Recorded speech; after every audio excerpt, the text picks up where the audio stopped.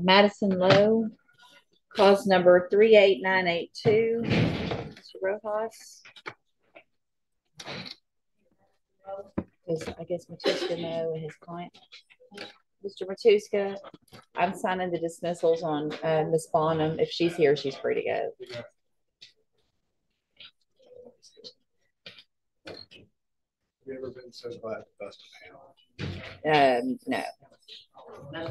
That was needed to happen for sure. I did math as I was leaving. I was like, okay, good. Oh, yeah. No way. There's no way. All right, good morning. Are you Madison Wade Lowe? And Mr. Rojas, will your client waive the formal reading of the motion? He will, Your Honor.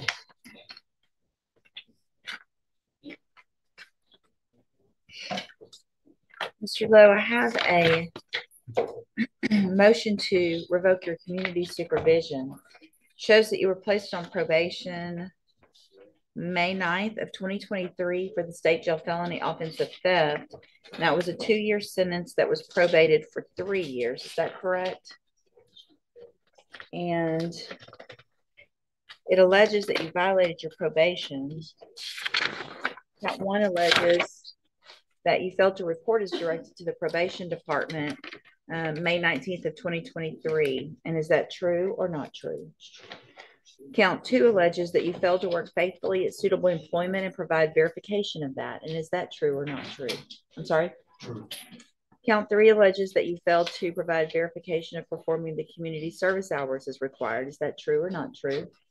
And then finally, count 4 alleges that you're behind in your court-assessed fees as of September 18th, 2023 in the amount of $980. And is that true or not true? Sorry. True. Are you, did you enter your pleas of true to counts 1, 2, 3, and 4 freely and voluntarily? Speak up, please. Yes, ma'am. And did you plead true because they're all actually true? Yes, ma'am. I have here on the computer some documents that have your signature on them that the state has marked as exhibit number 1. Before you signed these, did you go over them with Mr. Rojas? Yes, ma'am. And do you fully understand them? Yes, ma'am. And do you understand, if I follow the agreement that you've made with the district attorney, that you'll be waiving or giving up any right to appeal? And my understanding of your agreement is that you guys have reached an agreement for a 15-month cap in the state jail prison. Is that correct? Yes, ma'am. State tenders number 1. No objection. It's admitted. Is there any evidence that Mr. Lowe is not competent? No, Your Honor. All right, sir. I'm going to find that you entered your pleas of true to counts 1 through 4 freely and voluntarily. Find those counts true. Find sufficient evidence to revoke your probation, but I'm going to reset your case so that the probation department can do an updated report. That'll give me more information about what's been going on probation.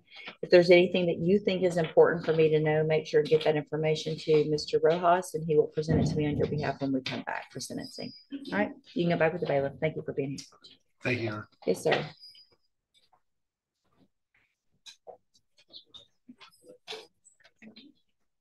Today's the 14th, right?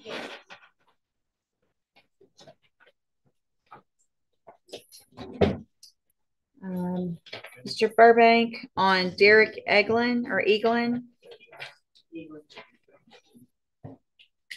Good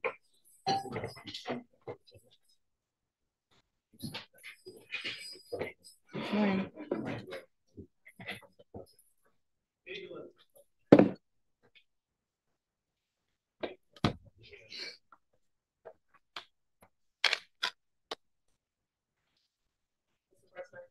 Derek.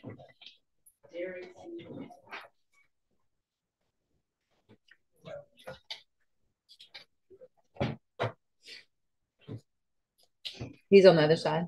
Okay, we'll get to him in just as soon as we can. What about Alton LaPointe?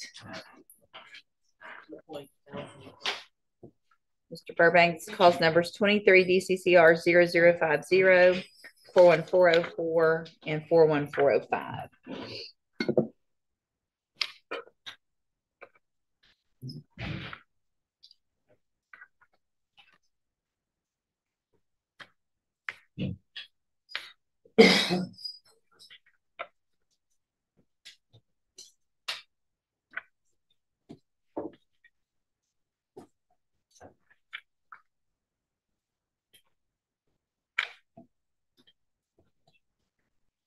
The oldest one's 41404.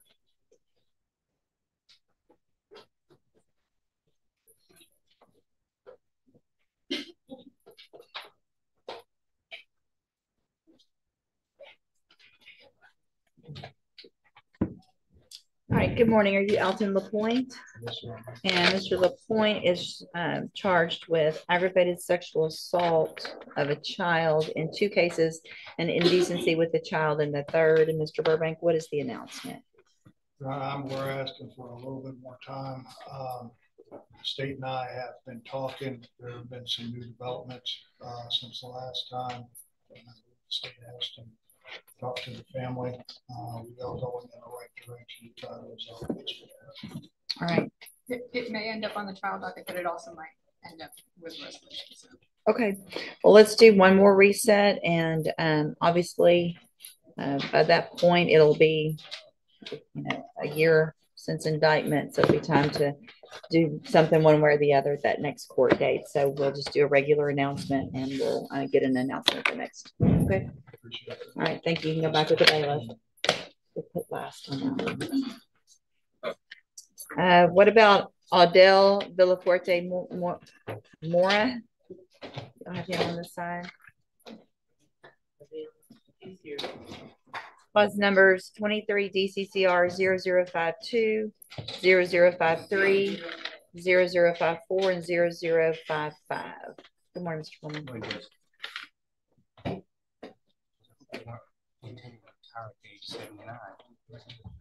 Me? Yeah. After that ballot initiative. They passed it, didn't they? No. Or no? No. I think that's good, actually. Which one? That judges, the extending the age of district judges. I don't know. My personal opinion is different than some. So, I'm not planning on being here whether that law is in effect or not. I can assure you all. Wait a minute. No. 30 more years. If I 30 more years. Yeah. No. I will not be here 20 more years. No. I love all of y'all, but no. It did. It didn't matter to me either way, as far as personally. Okay, well, as soon as we can get, I guess, Mr. Burbanks too over here, we can take care of those pretrial. That won't take long. Let's see.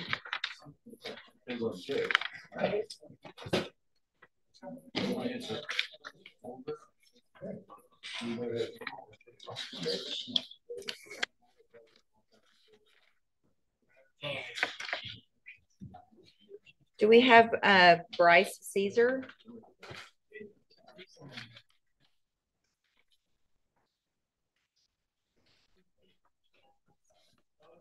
Morning, Judge. How are you? I'm good.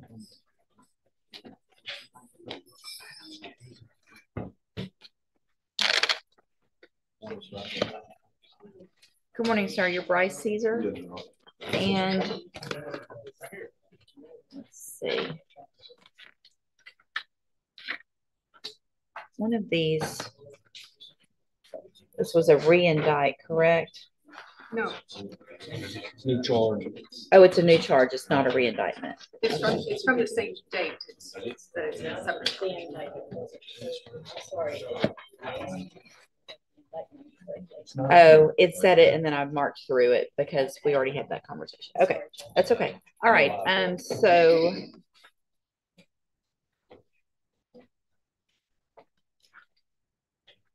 Mr. Caesar's cases are set for trial to begin with jury selection on Monday, the 7th. I'm sorry.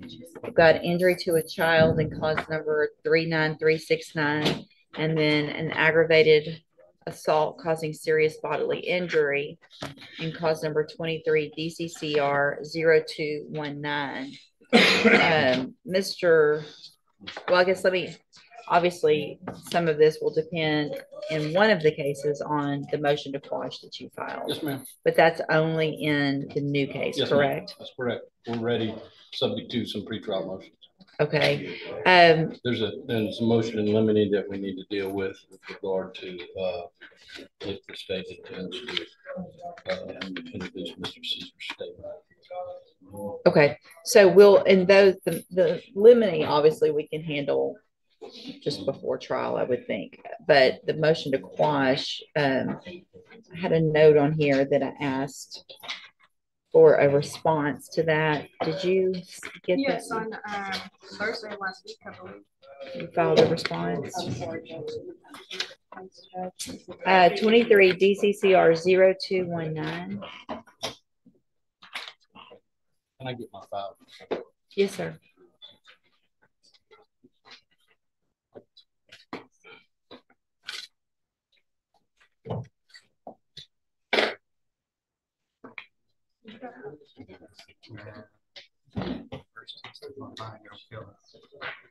I know it's not big enough. You could probably find your stuff easier.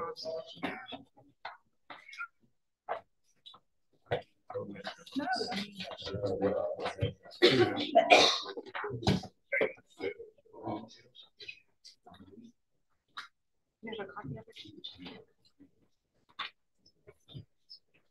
Yeah, I have a copy. I guess I'm looking also what the difference. They're two different offenses that are alleged.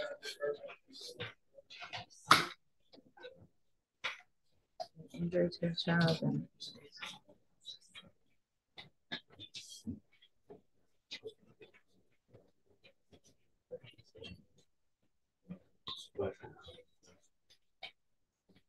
so the new indictment doesn't allege that it was a child, but it's the same person. It's the same person, but it comes down to the way we end up having to prove our case. The new indictment allows for us to prove the same injuries by recklessly causing them. It's just an aggravated assault. The indecent or the injury to a child is a result-oriented offense. The ag assault is conduct-oriented offense. It's just. And as far as trial goes, which one would you? We would consolidate. You would consolidate. I Okay. don't have a problem with it. Okay. So with regard to the defendant's motion to quash the indictment in 23 DCCR 0219, alleging that it's not specific enough with regard to the manner and means of that were used. It talks about a hard object or service or surface as far as the. Judge, that could be anything.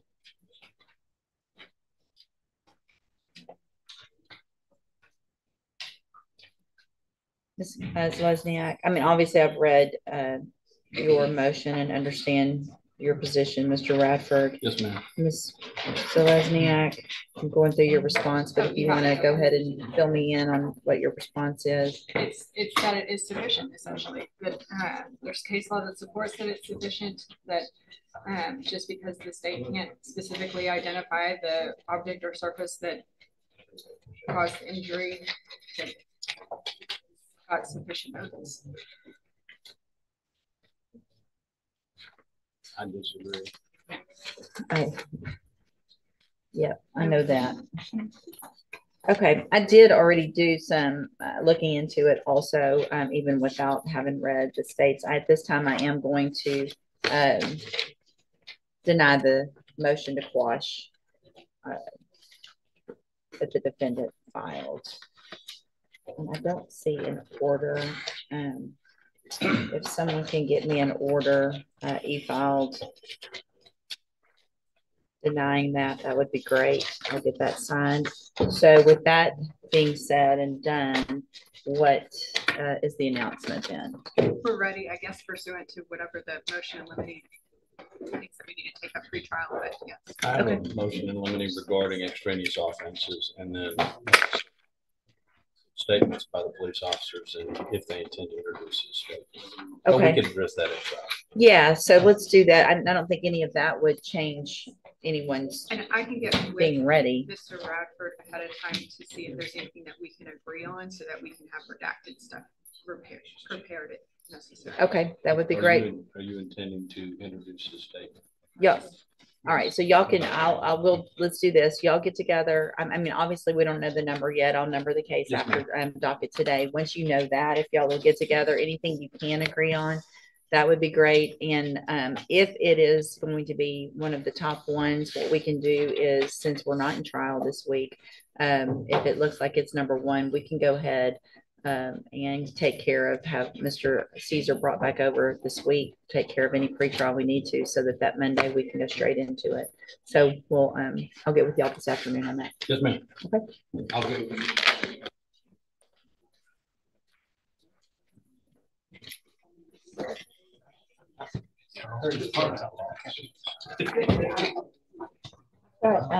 It looks like 3 that are on here ready, but that's all. And then she got this, and I sent you those, and she got this and made them to the back. So I just I'm sorry. Okay. You can, if they're ready, put them up here, and then I'll figure them out as they go. That way okay. Let's see.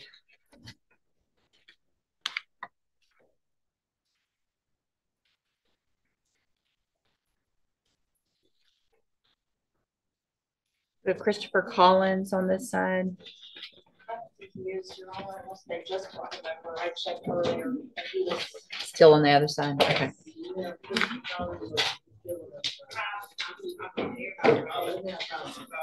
Everybody's over here now. All right. Do you need to visit? Yes. Okay. Your Honor, if they want to clear that out, their Estrada should be already dismissed. Christopher Estrada can go back. I've signed the dismissal. I need to tell them. And let's get Derek Eaglin. Mr. Eaglin, Mr. Burbank. Clause numbers 23 DCCR 0162 and 0163. Good morning, sir. You're Derek Eaglin. Yes, ma'am. And Mr. Eaglin's cases are set for trial to begin with jury selection on the 27th. And what is the announcement? We're ready to have subject to the state. I think I can be ready, but I have, after jury selection, I went upstairs and I had new medical documentation on my desk that I have not yet tendered to Mr. Burbank, and I know I have 2 written statements that are probably pretty fresh that I'm not sure that he has yet. Okay. I'll number it, and then since we're almost 2 weeks out, week and a half out or more, if you'll get that, Mr. Burbank, today. If that changes your announcement, just let me know.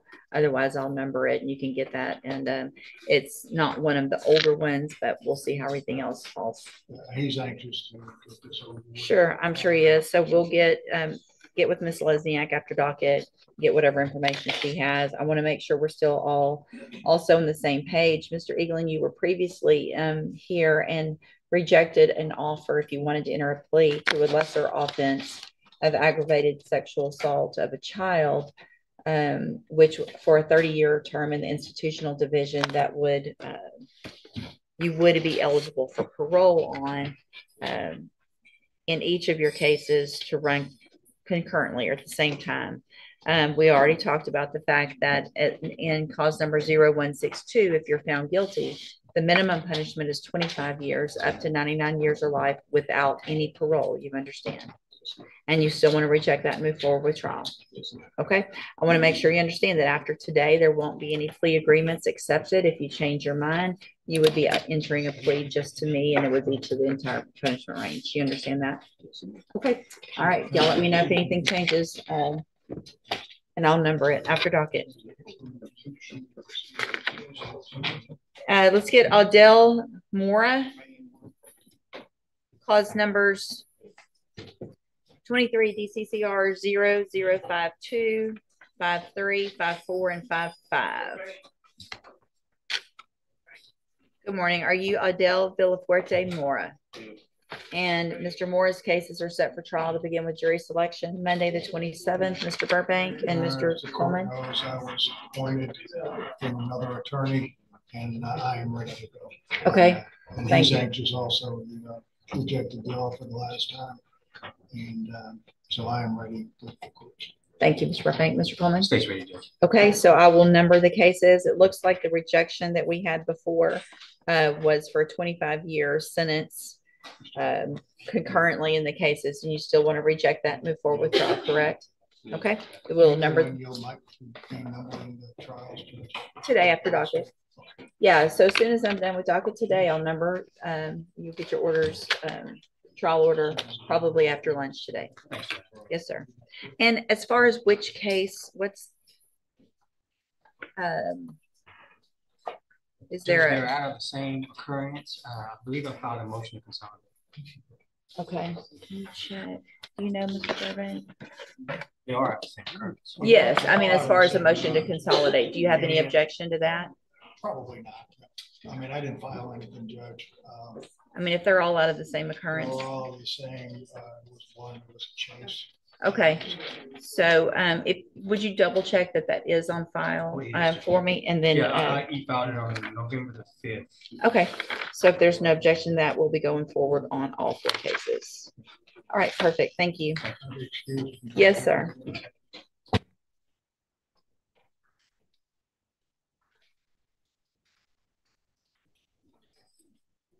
Ms. Perazzo, are you ready? On Christopher Collins, cause numbers 23 DCCR 0118 and 41324. Good morning.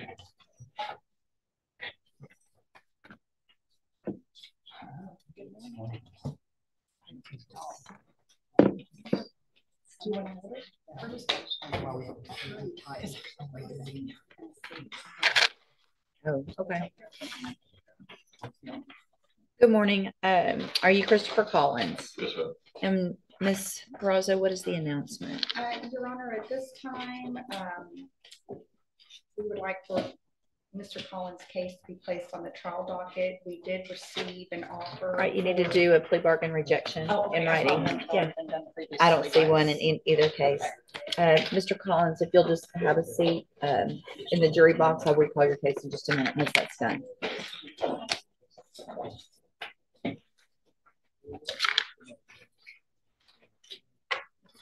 Let's see. Do we have Mr. Rojas? Are you ready on Chad Holmes?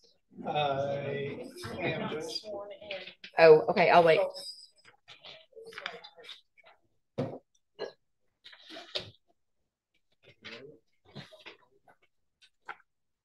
Are they getting them? Okay. All right. And Miss Holmes is still back there with Miss Cepeda. Okay. I'll give her a minute. Are all these Brittany's? Okay.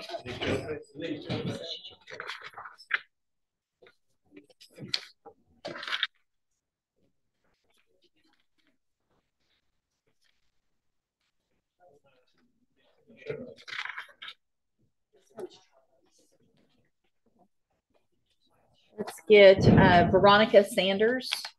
Cause numbers 23 DCCR 1005 and 1114. Mr. Rojas.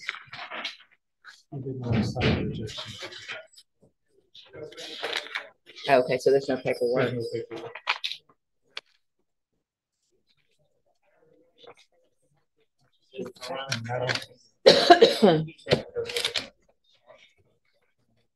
I'm sorry. Okay. Get there. Let's see.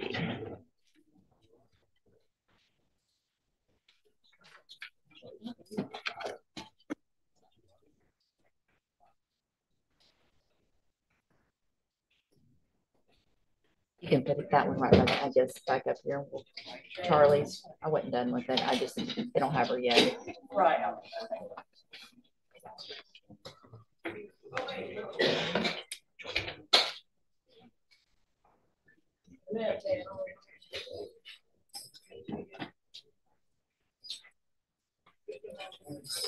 It's fine. It's fine. Everything's fine.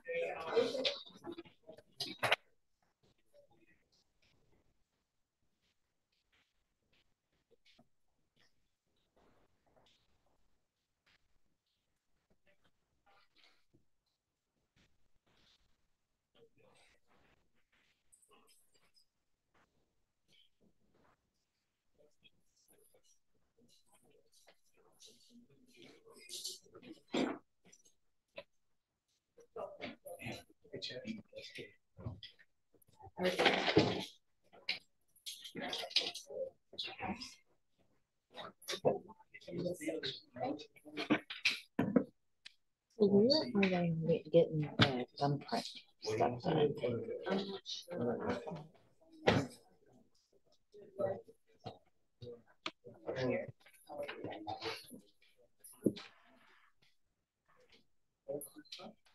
Anything thumbprint.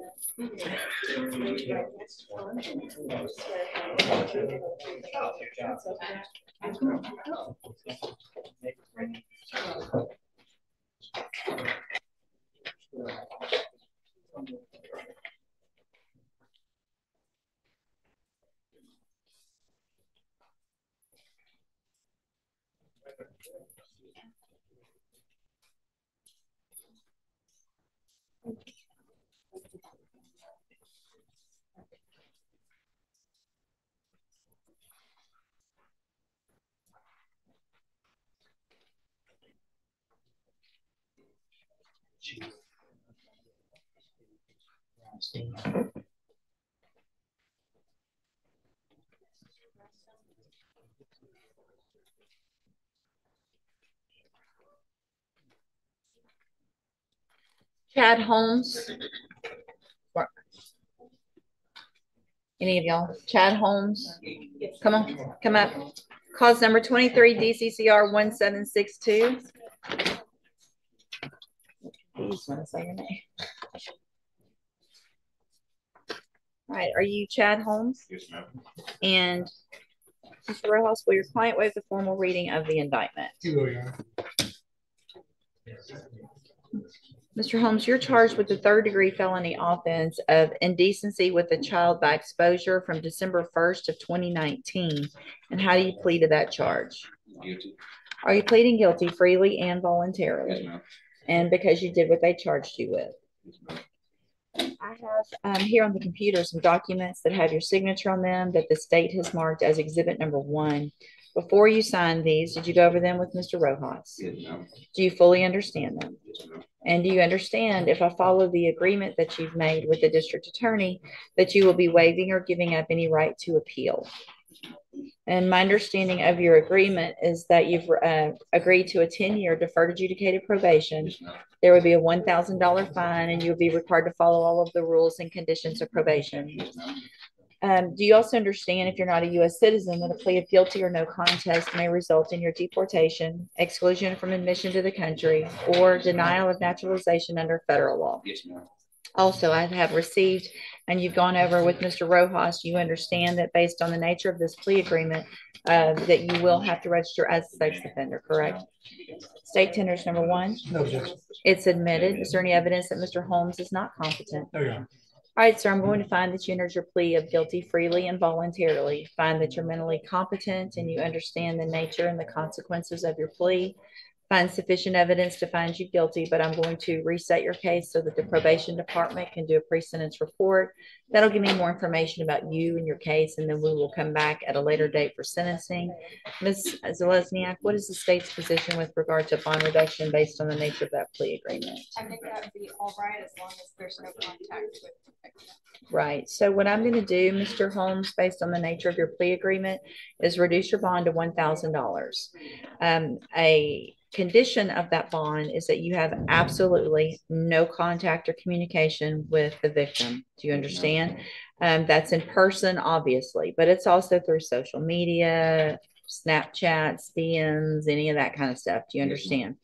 And so if you make that bond, there's a couple of things that are very important. The first, obviously, you follow the rules, but the second is that the first thing you do when you're released from jail is go to the probation department so they can start that pre-sentence report for me.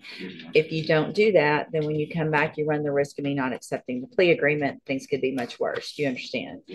Also, if you make that bond and you are arrested for anything before you come back for that court date, then obviously you run the risk of me not accepting the plea agreement. Do you understand?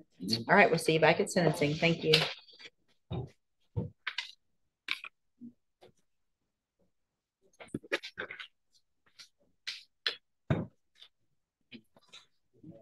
So do you have Veronica Sanders now? Veronica Sanders. Cause numbers 23 DCCR 1005 and 1114.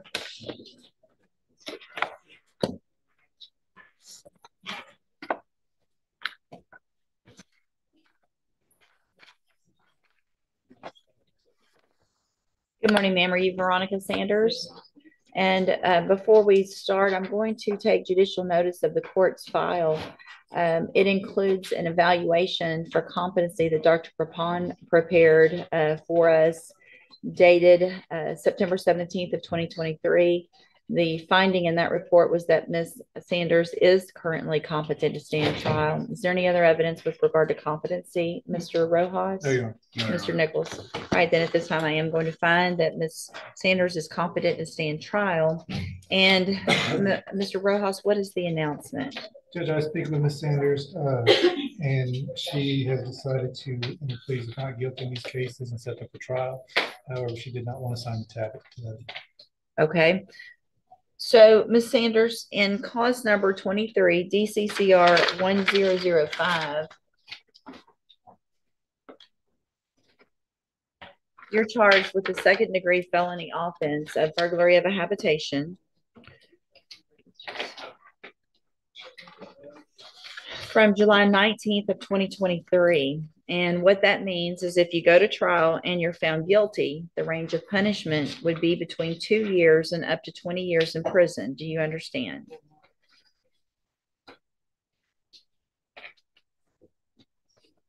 And then in cause number 23, DCCR 1114, you're charged with the second-degree felony offense of assault on a peace officer from July 18th of 2023. That indictment alleges that you were previously convicted of assault on a public servant, March 24th of 2021.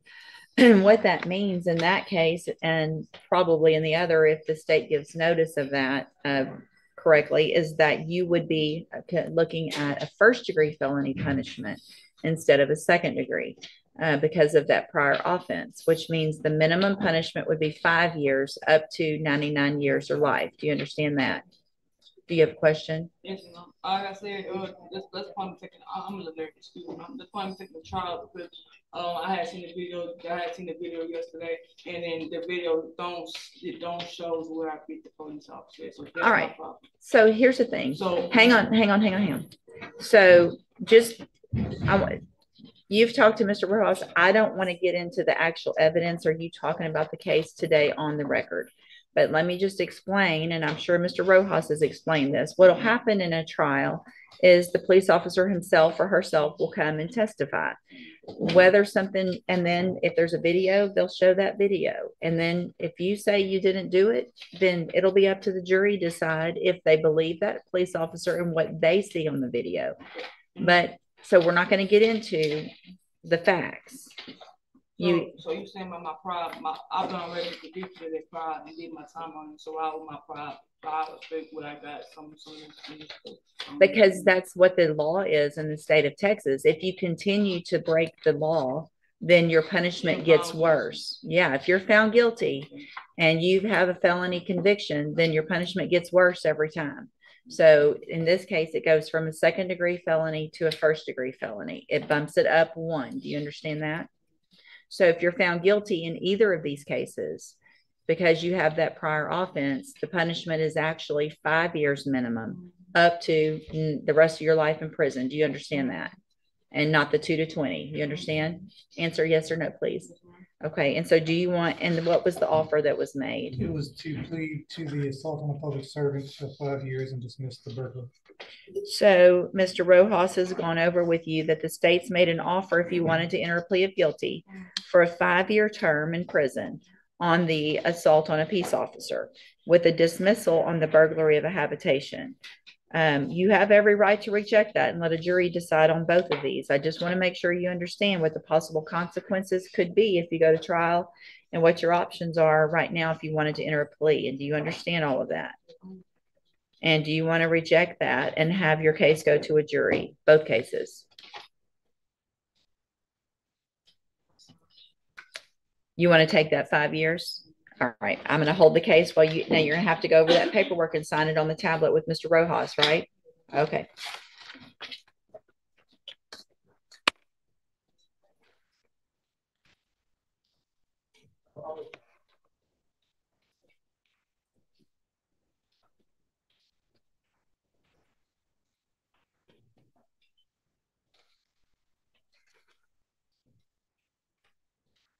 see Marcus. over In there? that case, and then he went right there.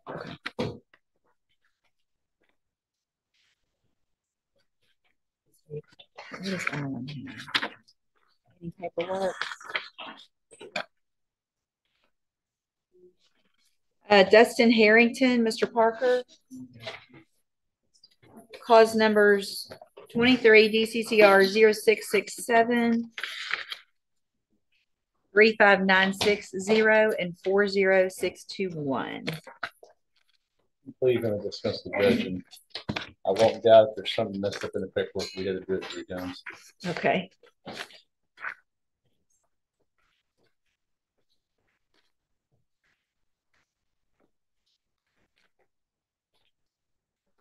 All right, so are you Dustin Harrington? Yes, ma'am. And will your client waive the formal reading of the indictment in each case? He will, Judge. Mr. Harrington, in cause number 23 DCCR 0667, you're charged with the state jail felony offense of theft with 2 or more previous convictions from December 9th of 2022. The indictment alleges you were previously convicted of theft June 20th of 2011, and then November 13th of 2014, 2 cases on August 26th of 2015, 2 cases on July 12th of 2016, and then another November 7th of 2017. The indictment then further alleges that you were convicted of burglary of a building, a state jail felony, August 1st of 2011. And then after that was final, you were convicted of credit card abuse, a state jail felony, November 10th of 2014, and also possession of a controlled substance, a state jail felony on that same date. How do you plead to that charge? Guilty. And are those prior offenses true? Yes, ma'am. All right, so that makes it a 3rd for punishment, correct? Yes, ma'am. Are you entering your plea of guilty and true freely and voluntarily? Yes, ma'am. And are you pleading guilty because you actually did what they charged you with? Yes, ma'am. Now, in cause number,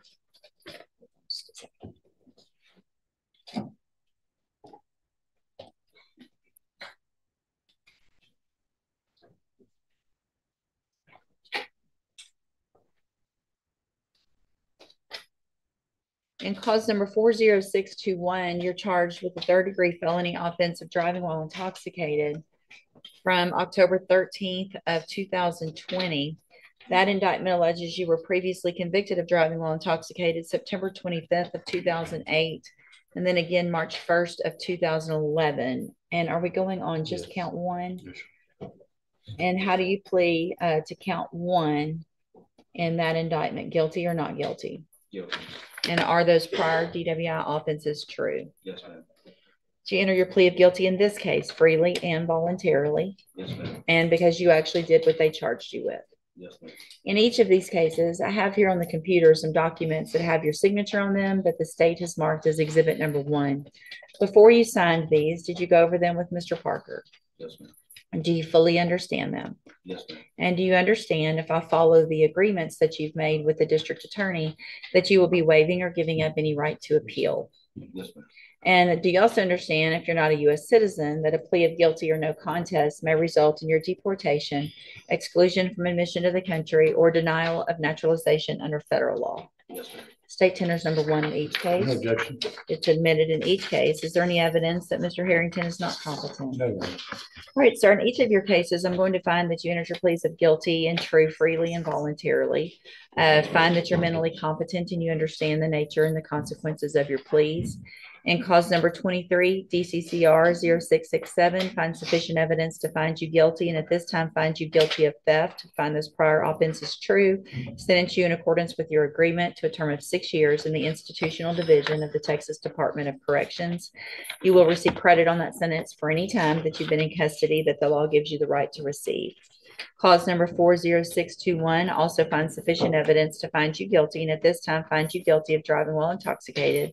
Sentence you in accordance with your agreement to a term of 6 years in the institutional division of the Texas Department of Corrections.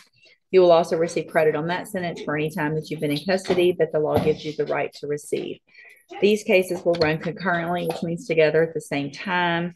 I'm going to sign a dismissal and cause number 35960 as part of that plea agreement.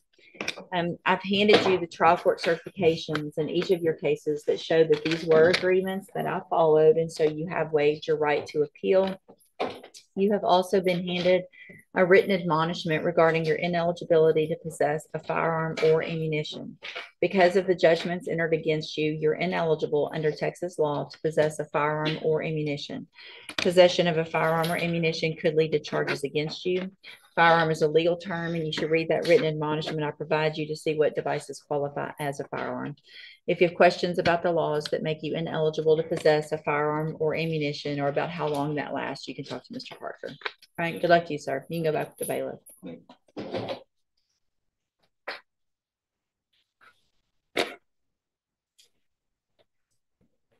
Let's see, Patrick Clay, Mr. Parker. I just need time because he's been evaluated. Okay. And I think Tom said you get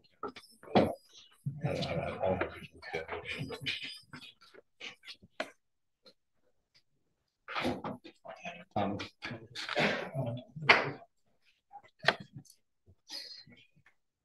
This is cause number 23 DCCR 1080 and Patrick Clay.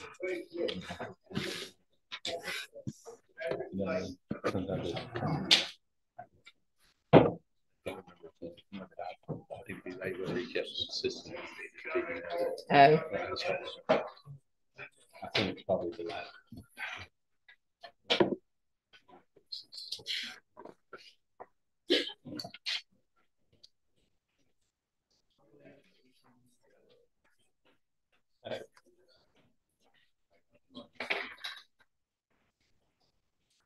Good morning, sir. You're Patrick Clay.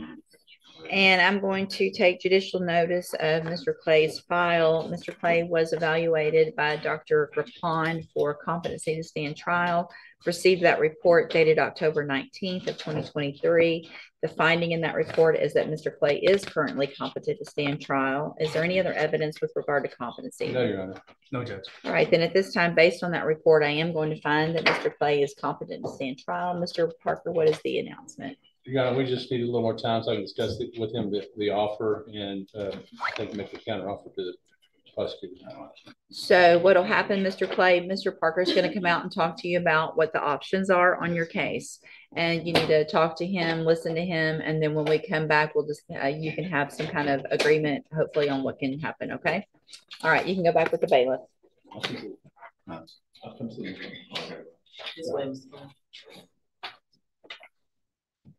Let's see, Christopher Collins.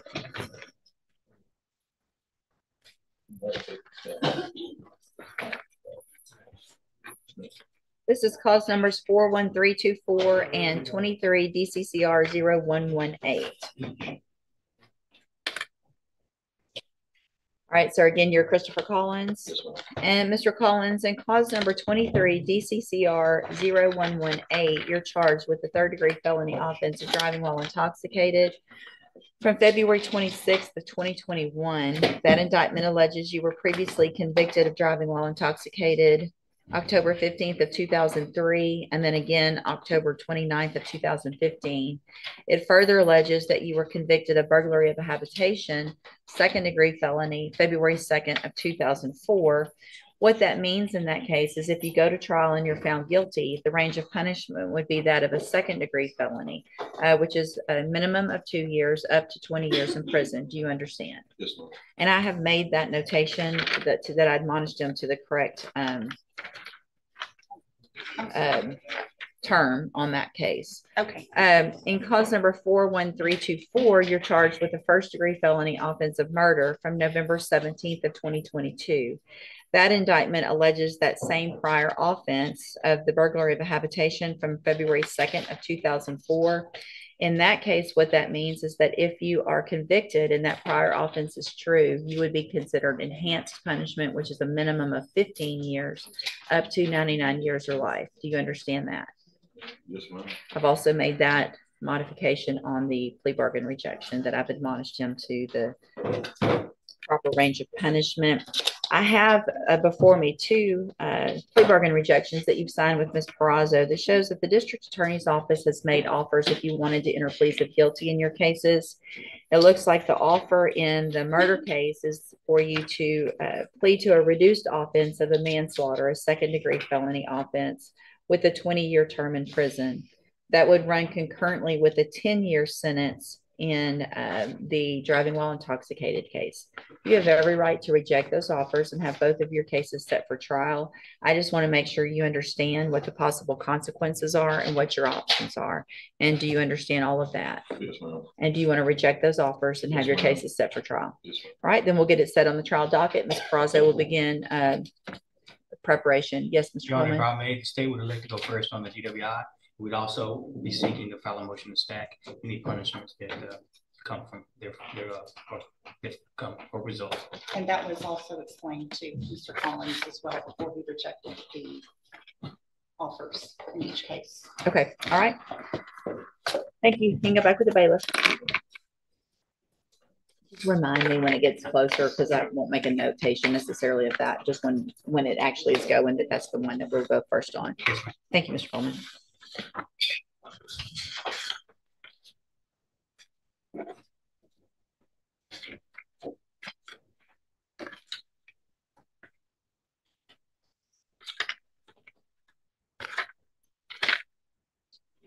Let's see, do we have Tiffany English, Mr. Lewis, cause numbers 30705 and 31722? They're not up there.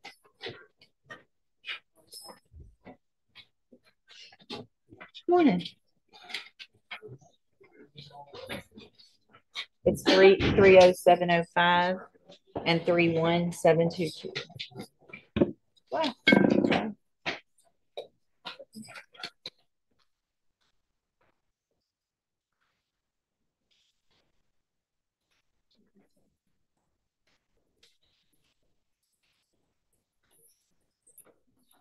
Good morning. Are you Tiffany English? No.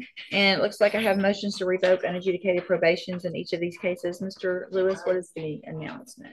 Judge, at this time, my client's ready to enter a plea of not true. Okay, Ms. English. Set up for in a plea of truth, so we get an updated PSI. Would you please raise your right hand the best you can? Yes, ma'am. The other one. Oh, Do you swear affirm the testimony you're going to give in this hearing will be the truth, the whole truth, and nothing but the truth, so help you God? yes, ma'am. All right, thank you. You can put your hand down. Will your client waive the formal reading of the motion in each case? She does. Ms. English, in cause number 30705, I have a motion to revoke your unadjudicated probation. Shows that you were placed on probation June 10th of 2019 for assault on a peace officer, and that was a 7-year deferred probation. Is that correct? Yes, ma'am. And then in cause number 31722, I have also a motion to revoke your unadjudicated probation. Shows you were placed on probation that same date, June 10th of 2019, for possession of a controlled substance, and that was a 5-year deferred probation. Is that correct? Yes, ma'am.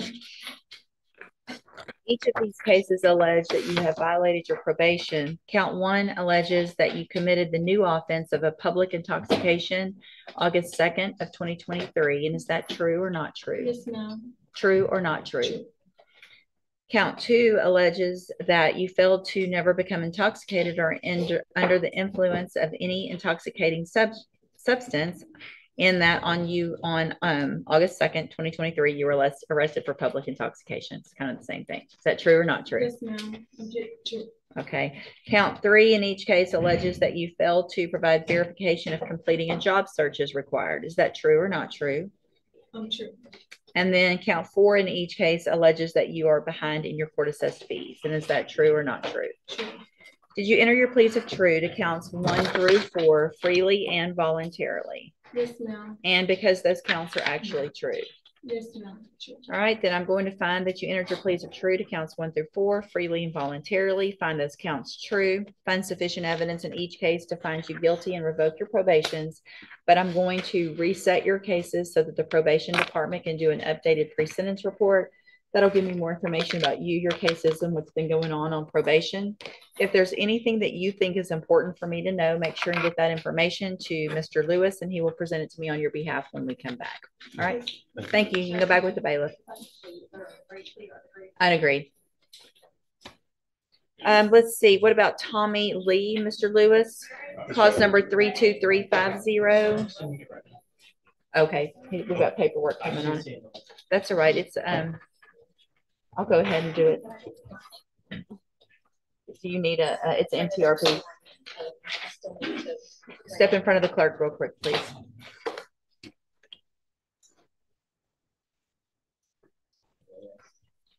Tommy Lee. Sorry, I didn't mean to be.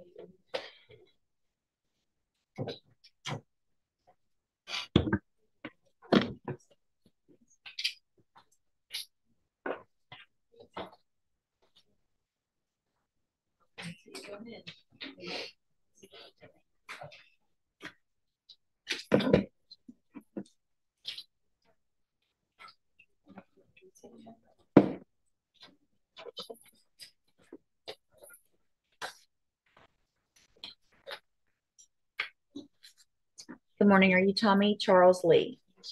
And Mr. Lewis, will your client waive the formal reading of the motion? He will.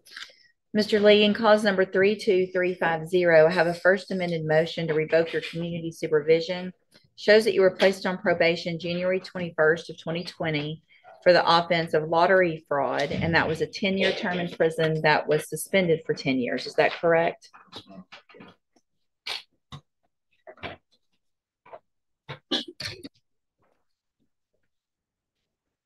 It alleges that you violated your probation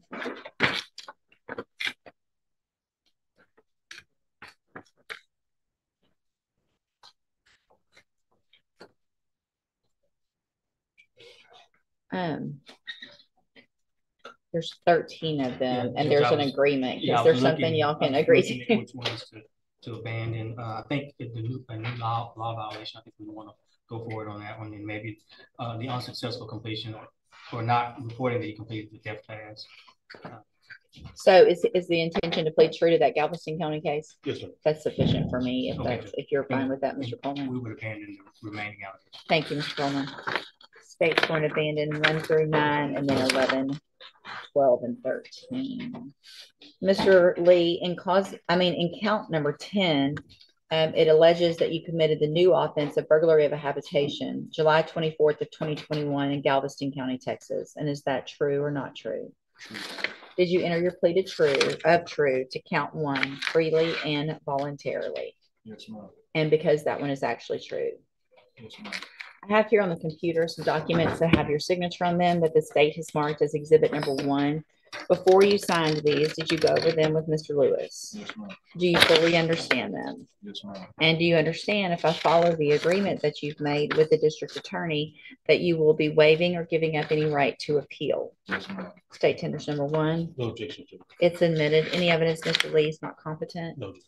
All right, Mr. Lee, I'm going to find that you entered your plea of true to count 10 freely and voluntarily. Find that count true. Find sufficient evidence at this time to revoke your probation. I'm going to revoke your probation and reassess your punishment in accordance with your agreement to a term of 2 years in the institutional division of the Texas Department of Corrections. You will receive credit on that sentence for any time that you've been in custody on this case that the law gives you the right to receive. I'm going to hand you the trial court certifications in just a second. Excuse me. Oh, here's another one. Maybe not. The trial courts. There's another one coming. Maybe not. Okay, I'm going to hand you the trial court certification that shows this was an agreement that I followed, and so you waived your right to appeal. I'm not sure if back when you were initially placed on probation that you were given this, but I don't remember exactly when we started doing it. I'm handing you a written admonishment regarding your ineligibility to possess a firearm or ammunition. Because of that felony conviction, you are ineligible under Texas law to possess a firearm or ammunition. Possession of a firearm or ammunition could lead to charges against you. You should read that written admonishment to see what devices qualify as a firearm. If you have questions about the laws that make you ineligible to possess a firearm or ammunition, or about how long it lasts, you can talk to Mr. Lewis. All right. Good luck to you, sir. I still feel like I have another one. What about Miss Rodriguez? Okay, that's a sentencing. Cause number 27256 on Christina Rodriguez, Mr. Lewis. Christina Rodriguez. I think we may have a question on this one. Since the last setting, myself, prosecutor's been talking, and I think she's the agreement to extend her with amending, adding the condition of no contact to the complainant that's on the misdemeanor cases. So she never entered pleas of true. We never went through that first amended motion. It was filed after we got the pleas on the, so yeah, so we were here. It looks like she entered pleas of true in the first amended second motion. Okay. We'll get it straight. Let's see. All right. So you are Christina Rodriguez. And so Ms. Rodriguez was previously in court on September 12th, entered pleas of true to counts 3 through 6 in a second motion to revoke unadjudicated probation. Reset it for an updated pre-sentence report. After that time, the state filed a first amended second motion to revoke unadjudicated probation with some additional allegations in that one. And so it looked like I've gotten a copy of the updated report, and it looks like it was unagreed. And you guys have said that there's possibly an agreement now. We had agreed at the original time for a cap of 3 years. Okay. And then Ms. Rodriguez came to court, and it seems like she wanted to pursue probation. So I'm okay with that, and I would abandon 1, 2, and 7 as long as we can amend her conditions to make there be no contact with Ms. Correa.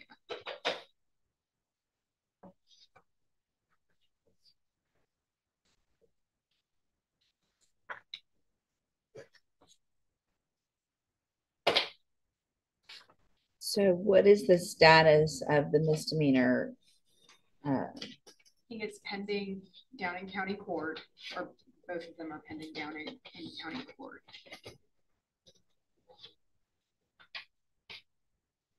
And I've tried to reach Mr. Correa, and he's not available for today. So I was just going to, that seems to be like a kind of turbulent relationship.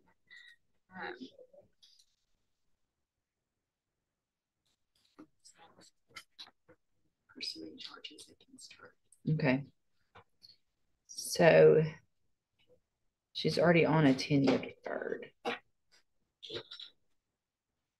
Okay, then if that's the agreement, then what we'll do, I don't see any reason then to go through and get any other pleas on the first amended, just to go forward. No, and I'll abandon 1, 2, and 7 for the record.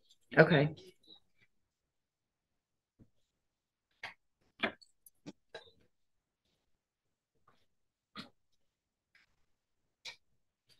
So,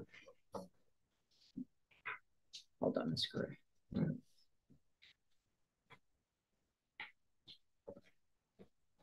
Okay. So, Ms. Rodriguez, I want to make sure you understand the opportunity that you're being given today and what this is going to mean with regard to any future relationship with Mr. Correa. There will be none. Do you understand?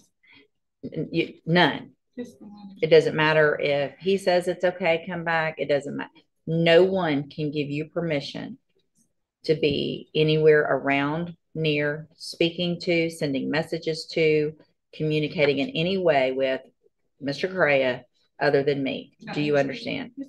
So I'm going to find that you previously entered your pleas of true to counts 3, 4, 5, and 6 freely and voluntarily. Find those counts true, find sufficient evidence to find you guilty and revoke your probation, but I'm not going to do that.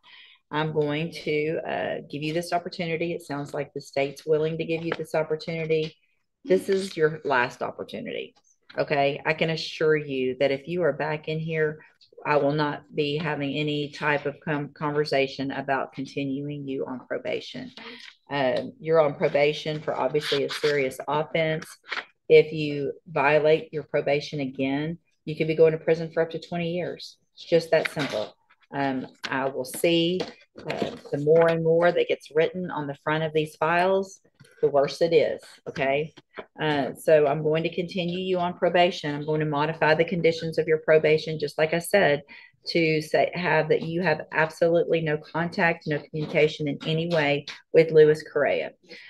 If you do all of this and you get back doing what you're supposed to do, then this is still a deferred probation. You still have an excellent opportunity. You have to be the one at this point to take advantage of that opportunity. It's not up to anyone else. So I hope you do that. I'm handing you a trial court certification that shows this was an agreement. I followed the agreement. You've waived any right to appeal. When you are released, you need to contact probation as soon as you're released. Okay? Yes, ma'am. What if they have to file? Well, then you would contact them tomorrow morning. I was just asking you that. Okay. Thank you. You can go back with the bailiff. Yes, ma'am. You too. Dynasty White, Mr. Lewis, cause numbers 35404 and 35447.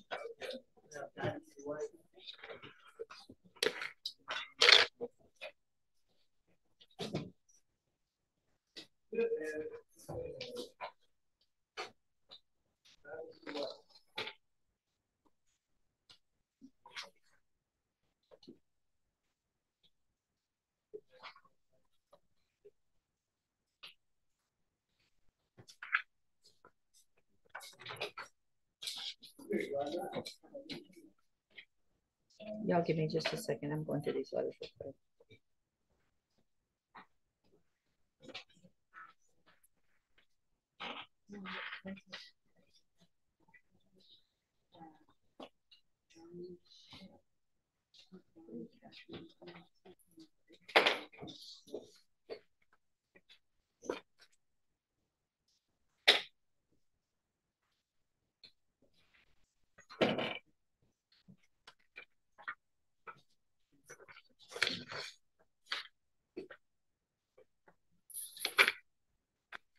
Have you had an opportunity to review those letters also, Ms. All right, you are Dynasty White, and Ms. White was previously in court, entered pleas of true to counts 1, 2, and 4 in a motion to revoke unadjudicated probation. I've received an updated pre-sentence report as well as some letters on her behalf. I've reviewed all of that. Has everyone had an opportunity to review those things? Yeah. Are there any additions or corrections to that pre-sentence report? No, from the defense judge. All right, Mr. Lewis, you may proceed. Judge, I think the biggest issue with Ms. White was her not having support, adequate support, from her, with a family or close friends that can help her with the situation. A lot of time probation is hard enough just trying to get through it yourself, but then once you have a child that's ill, it becomes even harder. And I think that's one of the biggest issues that Ms. White was dealing with, was that trying to accommodate the care for her child at the same time complying with probation, which, that's what caused a lot of the issues with the not reporting and things of that nature. I think the child spent a significant amount of time in the hospital outside of Jefferson County, I believe in Louisiana at one point for a long period of time, which caused a lot of those issues, which she constantly, according to probation, she did let them know about what's going on with the child. Even in February, a travel clearance was given to her in February so she could travel with her child. A couple of months later, she was there, the administrative hearing happened a couple of months later, I think in May. And even after that, of course, it still was hard for her trying to make that travel, 5-6 hours away, going through this without support. The one good thing that's happened since she's been in custody that you see from the letters that people have stepped up to be able to be there for and help her get through this, to where if she's allowed to continue on supervision, I think she'll be able to comply, keep up with the conditions of probation, as well as be there for a child. I think now that she does have that stable environment, unfortunately, it took her for her being in custody for this to happen. But now that she has this, I think she has has definitely got her more focused on being able to complete her responsibilities. So we're asking that the court consider to continue her on supervision. Ms. Malfino? Judge, obviously the concern of the state is the fact that the administrative hearing and the updated PSI both reflect the issues with her attitude in respect to the probation department trying to bend over backwards to assist her in all of those different things that she's dealing with. Certainly appreciate the fact that she doesn't have a felony criminal history, and this would be 2 felony convictions. So I would defer to whatever you think is appropriate, Judge. But I think that she needs some zero tolerance or just a little bit of an attitude adjustment. So, Ms. White, you're in court today. You're being cordial. You have the appropriate facial expressions when Mr. Lewis is talking about you and what you want to do. But that's not the picture I'm getting, and that's not how you act, apparently, when you're in front of probation. So that's a big problem. You don't get to act one way to your probation officer and then come in here and go, I want to be a mom and I want to be with my kids and I'm so great and I've got all these things, and then go in there and be disrespectful to the people who are trying to help you. You understand that? They are not there for you to be disrespectful to, ugly to. I mean, they're just trying to do their job, and their job is actually to try to help you, which looks like what they tried to do. They got you the travel permit.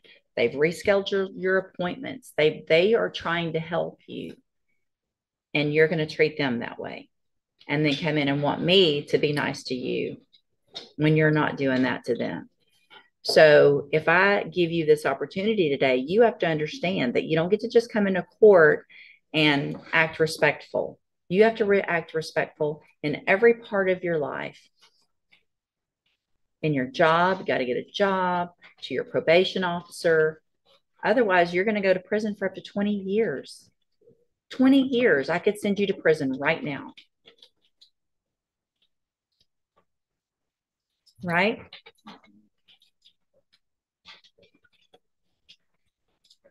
How long have you been in custody on this MTRP? 90 days. How old are you? 23 years old. 2 kids, looking at going to prison for 20 years. Now, when you first got this case, I would be saying, you know what? You're young. Give you, talking to you about, you're still young, but you're not a baby anymore. It is time for you to grow up so that you can be a parent. And sometimes that's hard. And it's making decisions that are different than the decisions you've made previously in your life, right? Okay. So I'm going to give you an opportunity today. But I want you to understand that you will not be given this opportunity in front of me again. I want you to take advantage of it. I want you to be there to take care of your children. I really do want that. I want you to be successful. You don't have a felony conviction. You can still do all kinds of things with your life, all kinds of things, whatever you want, because you don't have a felony conviction, right? And that's what we all want. I want you to succeed. I really do. So I'm going to find that you entered your pleas of true to counts 1, 2, and 4 freely and voluntarily. Find those counts true. Find sufficient evidence to revoke your probation and find you guilty, but I'm not going to do that.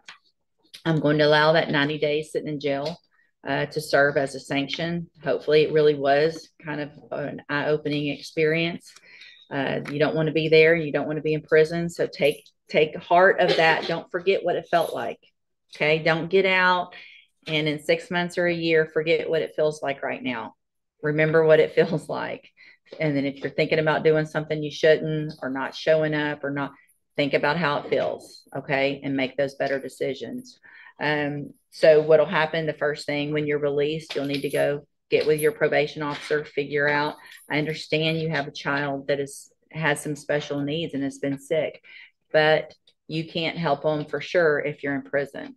So you have all these people are saying they're going to help you. Hopefully they really will, because you're going to have to come for your appointments regardless of what's going on in your life. This has to be a priority, sometimes even over that. Okay. Even if it's just for a day, probation has to take priority over your child. Otherwise prison will take priority, and that's not what we want. Does that make sense? Okay. All right. You can go back with the bailiff. Good luck.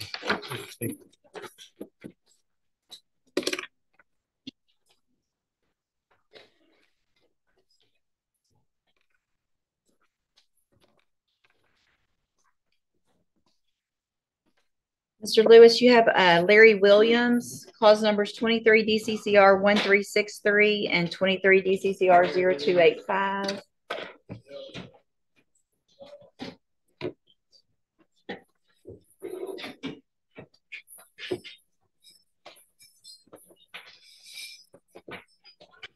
I think it's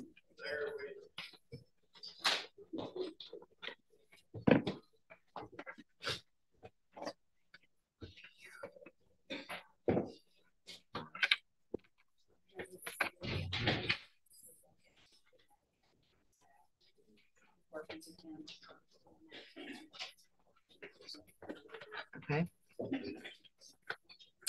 All right, are you Larry Williams? And so let's see, Mr. Williams entered a plea of guilty in cause number 23 DCCR 1363. The agreements for a dismissal in the other case. I received a copy of the pre-sentence report. Has everyone had an opportunity to review that report? Yeah, Judge. I have not. Any additions or corrections? No, I have just a few additions for the court, if I may. It's come to my attention, Judge, and hopefully you could do something about it, but ISF will not allow for both tracks to be ordered anymore. I have that notation here as well. It was just brought to my attention a couple weeks ago saying that they would only accept one track or another. My position was to have Mr. Williams go to both tracks. Is that so? I heard that, and then I never really confirmed it. I had a note for myself to ask if that was. I think just one, they can only do one at the time.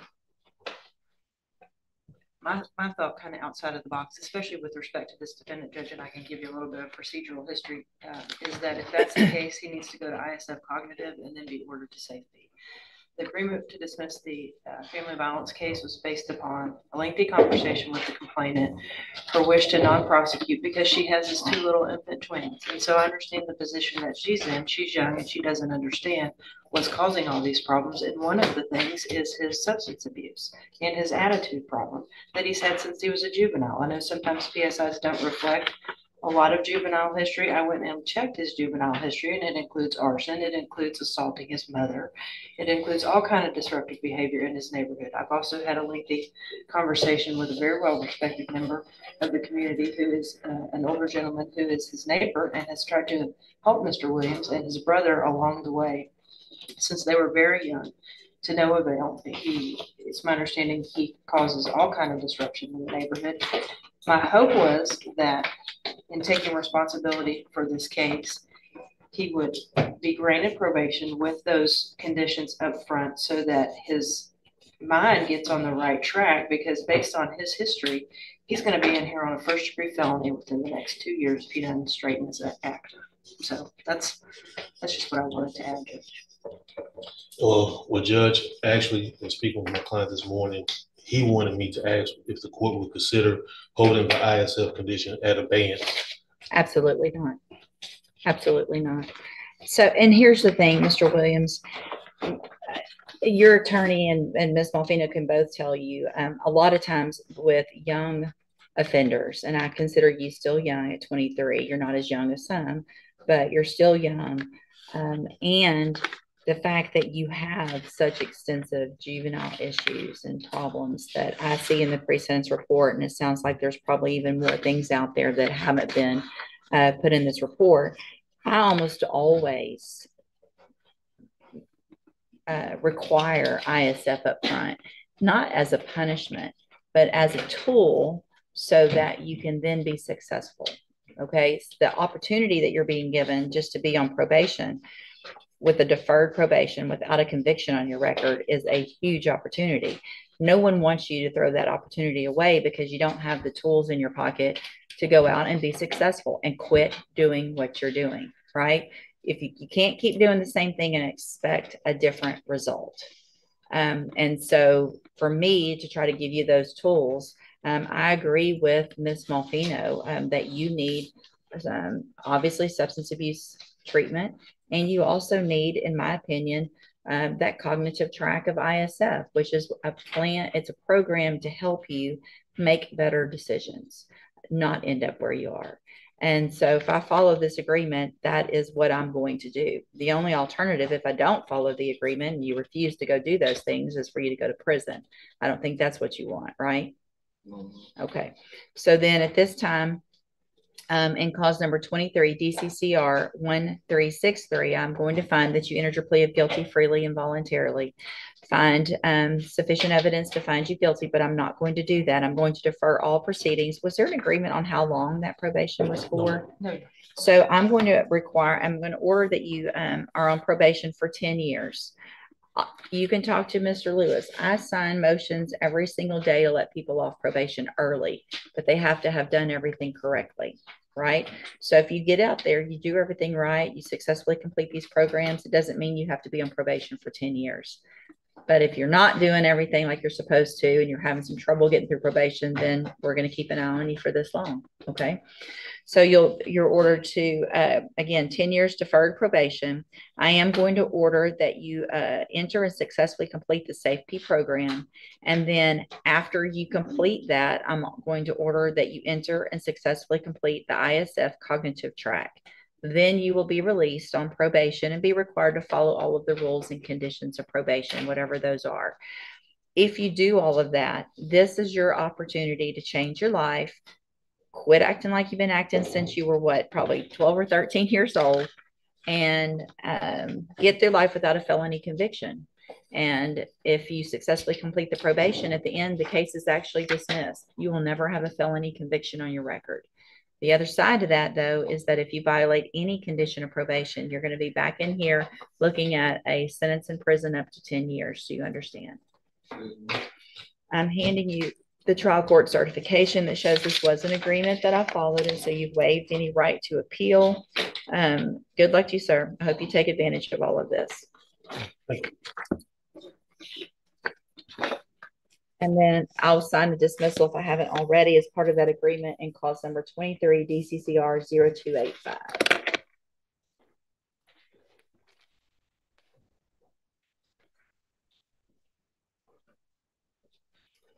So, did you already let them know? No. So, Mr. Macon apparently is ill. Brian Casimir, Ray Jones, and Kenneth Sylvie can all be brought back. We're trying to get an announcement, Ms. Lesniak. Okay. On Kenneth Sylvie, I'm going to, we're waiting to get an announcement from Mr. Macon. If y'all just let her know when she steps back in, but we'll reset the other two for sure. Ma'am? No, I'm not going to order a fine.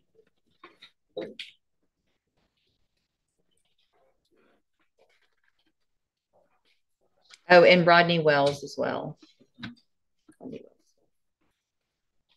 Did I do Christopher Estrada with Alan? Okay.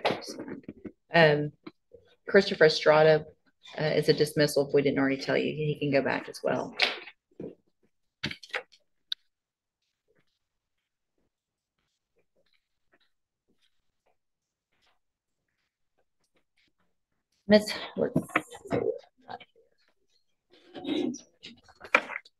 On Veronica Sanders, cause number 23 DCCR 1114 and 1005, Mr. Rojas.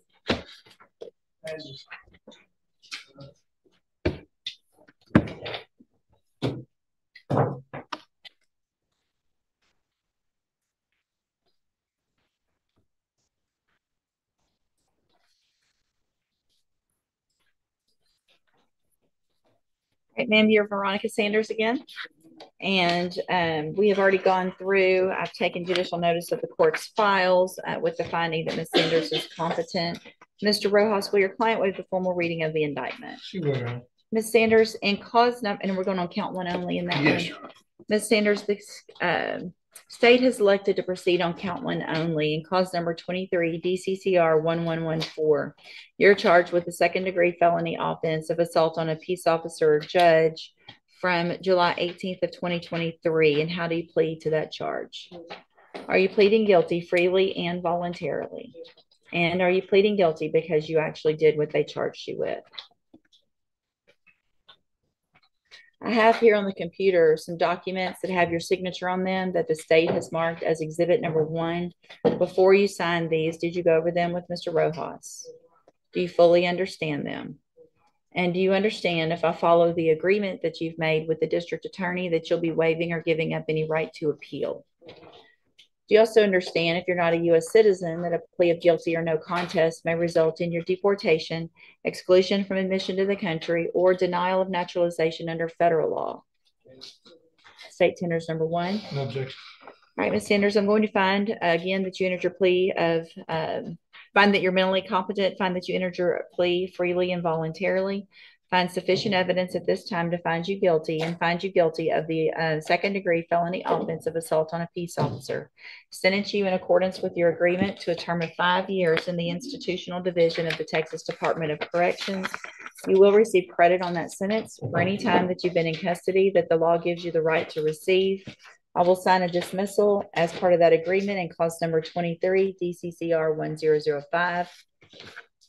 I've handed you the trial court certification that shows that this was an agreement that I followed, and so you have waived any right to appeal.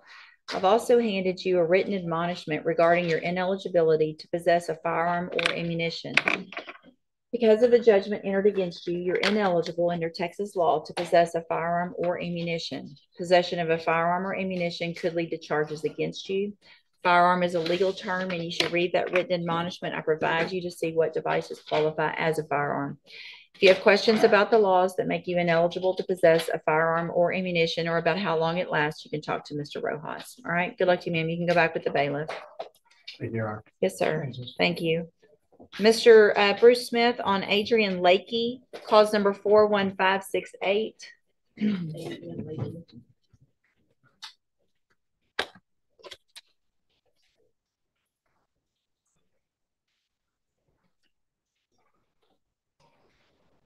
Could you give me a moment? Yes. Adrian Lakey. Uh-huh. Okay. Let me make a phone call right back. Okay. Just, you can hold Lakey. Mr. Wilkerson on Dijon Ivory, cause number 23, DCCR 0326 and 0327.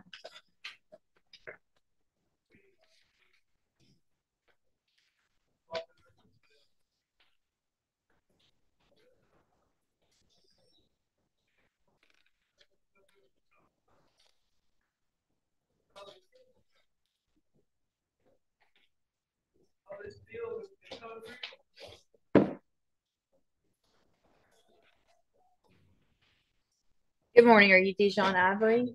And Mr. Ivory, in cause number 23, DCCR 0326, you're charged with the capital felony of capital murder from April 10th of 2023.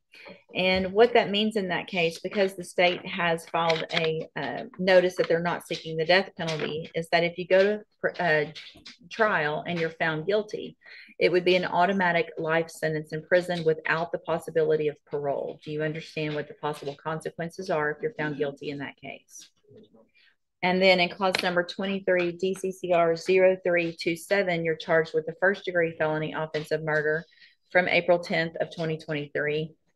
If you're found guilty in that case, the range of punishments between 5 years and up to 99 years or life. Do you understand? And I have a plea bargain rejection that you've signed with Mr. Wilkerson that shows that the district attorney's office has made an offer if you wanted to enter a plea I guess, to the lesser offense of murder in cause number 0326 with a 40-year sentence in the institutional division of the Texas Department of Corrections and a dismissal in that other, the regular murder on cause number 327. Do you understand? You have every right to reject that offer and have your cases both set for trial. I want to make sure you understand what the possible consequences are if you go to trial, what your options are if you wanted to enter a plea. Do you understand all of that? Answer out loud. Yes, ma'am. Do you want to reject that offer and have your cases set for trial? I want to make sure you understand before we go forward also, Mr. Ivory, obviously, both the attorneys on these types of cases will have to do a lot of preparation to get ready for trial. After today, I'm not going to accept this plea agreement. So if you change your mind later, you're not going to have this option. It would be just, unless there's some new evidence that comes out that would make the attorneys change their positions, then you either, it's fine if you don't want to take it. If you're not guilty, that's what a jury's for. But I don't want you to think you can put this off and then come back and say, maybe I do want that 40-year deal, because that's not going to be on the table. Do you understand? Okay. And you want to reject that and go to trial? Okay, we'll get that done. It looks like there was a motion filed. This has been some time ago on a bond. Did I hear that? No, I mean, I'm uncertain. I mean, it's back from June. I don't know why we didn't or what was going on back then. He's got, I believe, one of the bonds is 1 million. I believe that's the capital murder bond. I mean, yeah, it wasn't set for a bond hearing, but I'm just noticing in my file that I have to see that there's orders that weren't signed on one back in June. If y'all want, just take a look at that. If you want me to hear it, I can do that as well. Looks like we filed one in July and maybe one in June. Yeah. Okay, let's do this. So the bonds are currently set. That way everything is clean in the file and there's not a motion at this point that hasn't been ruled on. And in the capital murder case, can you see what those bonds are? They're both set in the millions, what it looks like to me. At least what they were initially set at back at magistration. So I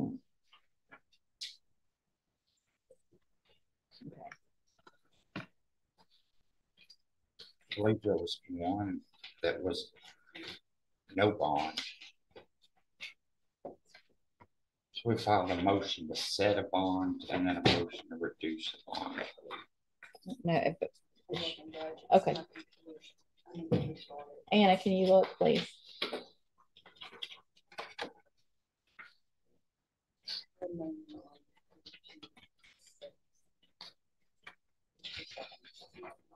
Okay, you got it. Okay, so it's $1 million on each. So there are bonds set on each case at $1 million in each case. Mr. Wilkerson, you may proceed. Your Honor, Mr. Ivory obviously has been declared indigent. He has no ability to raise the funds possible. Why don't we do this for purposes of this hearing? Mr. Ivory, raise your right hand the best you can. Do you swear from the testimony you're going to give in this hearing will be the truth, the whole truth, and nothing but the truth, so help you God? All right, that way you can put on some evidence of his ability. Mr. Ivory, prior to your incarceration, were you employed? Where were you working? Okay. Was that side jobs to earn cash? Is that moving company? Okay. And how long have you been locked up? Or do you remember the day you were arrested?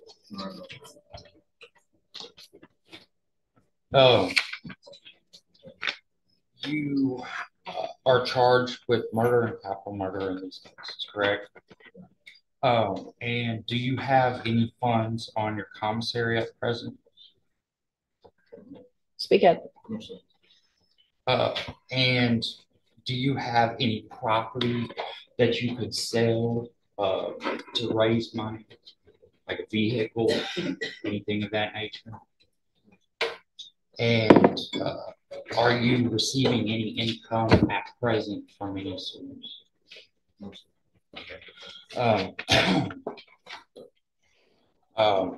Do you have family members that you could borrow money from? Yes, sir. are those family members people of great means, or would it be,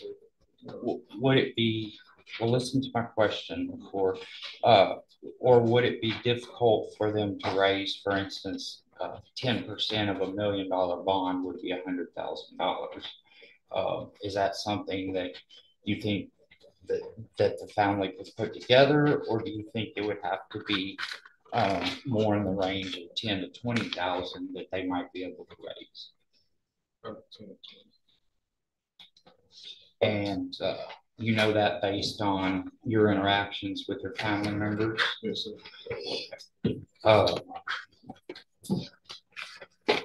And other than family, is there anyone that you would be able to borrow money from in order to secure a bond?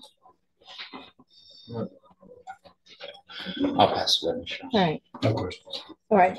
Mr. Smith, what is the state's position? Based on the facts of the crime and his prior felony conviction, state would be opposed to reduction of the bond. What is the criminal history? It's not in the indictment. He has one state jail felony conviction from 2015, burglary. All right, so at this time, I'm going to, based on obviously the nature of the offense, based on the factors set forth in 17.15 of the Code of Criminal Procedure, with regard to his ability to pay, but also the protection of the community, and weighing all that, I'm going to deny the motions at this time. Since the cases are being placed on the trial docket at this time, will, if for some reason it doesn't get reached at that trial setting, then I would possibly consider having another hearing on that. I'm not saying I would grant it, but at this point, I'm going to deny it. We'll get it set for trial. Obviously, they're serious. I want it'll be, even though we're just putting it on the trial docket. Let's see. April 2023. Okay. All right. We'll see you back at trial docket then. Okay.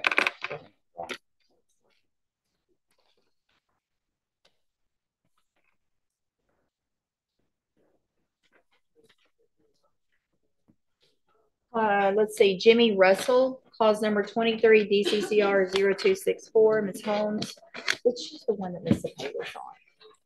Can we find that out and get it? Are you ready to announce on the one that Ms. Cepeda is here for? Or y'all doing? Yes, there's an immigration issue. Okay. And so we need to verify with his immigration if they offer probation. Mm-hmm. But if he gets deported, so we just need to reset it. Yeah. Okay. Thank you, Ms. Cepeda. You can send something in for your help today, but we're going to reset it. Okay. And then you can get with somebody on that. We'll do it next time. Thank you, Ms. Cepeda. So that's what's the name? Barrios. It's reset.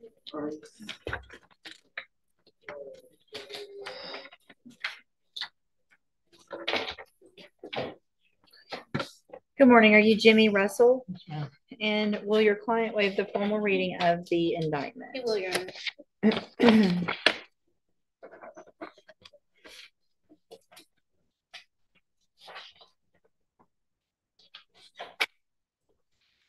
Going on count one only? Yes, Mr. Russell, the state's elected to proceed on count one only. It alleges you committed the second-degree felony offense of failure to comply with sex offender registration requirements from September 6th of 2022. And how do you plead to that charge? Are you pleading guilty freely and voluntarily? And are you pleading guilty because you actually did what they charged you with? Yes. I have here on the computer some documents that have your signature on them that the state has marked as exhibit number 1. Before you signed these, did you go over them with Ms. Holmes? Yes. And do you fully understand them? Yes. And do you understand, if I follow the agreement that you've made with the district attorney, that you will be waiving or giving up any right to appeal? Do you also understand, if you're not a U.S. citizen, that a plea of guilty or no contest may result in your deportation, exclusion from admission to the country, or denial of naturalization under federal law? All right, I have to ask everyone. State tenders number one. No objection. It's admitted. Is there any evidence that Mr. Russell is not competent? No, Your Honor. All right, sir, I'm going to find that you entered your plea of guilty freely and voluntarily. Find that you're mentally competent and you understand the nature and the consequences of your plea. Find sufficient evidence to find you guilty, and at this time find you guilty of failure to register as a sex offender, and follow your agreement and sentence you to a term of 3 years in the institutional division of the Texas Department of Corrections. You will receive credit on that sentence for any time that you've been in custody that the law gives you the right to receive. I'm handing you the trial court certification that shows this was an agreement that I followed, and so you have waived your right to appeal. I've also handed you a written admonishment regarding your ineligibility to possess a firearm or ammunition. Because of the judgment entered against you, you're ineligible under Texas law to possess a firearm or ammunition. Possession of a firearm or ammunition could lead to charges against you. Firearm is a legal term, and you should read the written admonishment I provide you to see what devices qualify as a firearm. If you have questions about the laws that make you ineligible to possess a firearm or ammunition, or about how long that lasts, you can talk to Ms. Holmes. All right, good luck to you, sir. You can go back with the bailiff.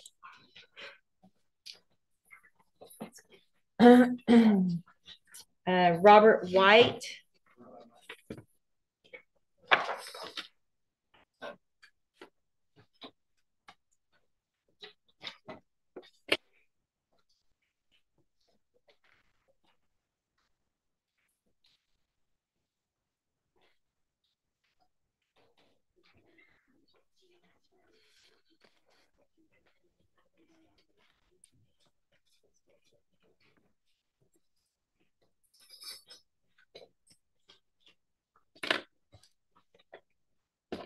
Good morning. Are you Robert White? Yes, ma'am.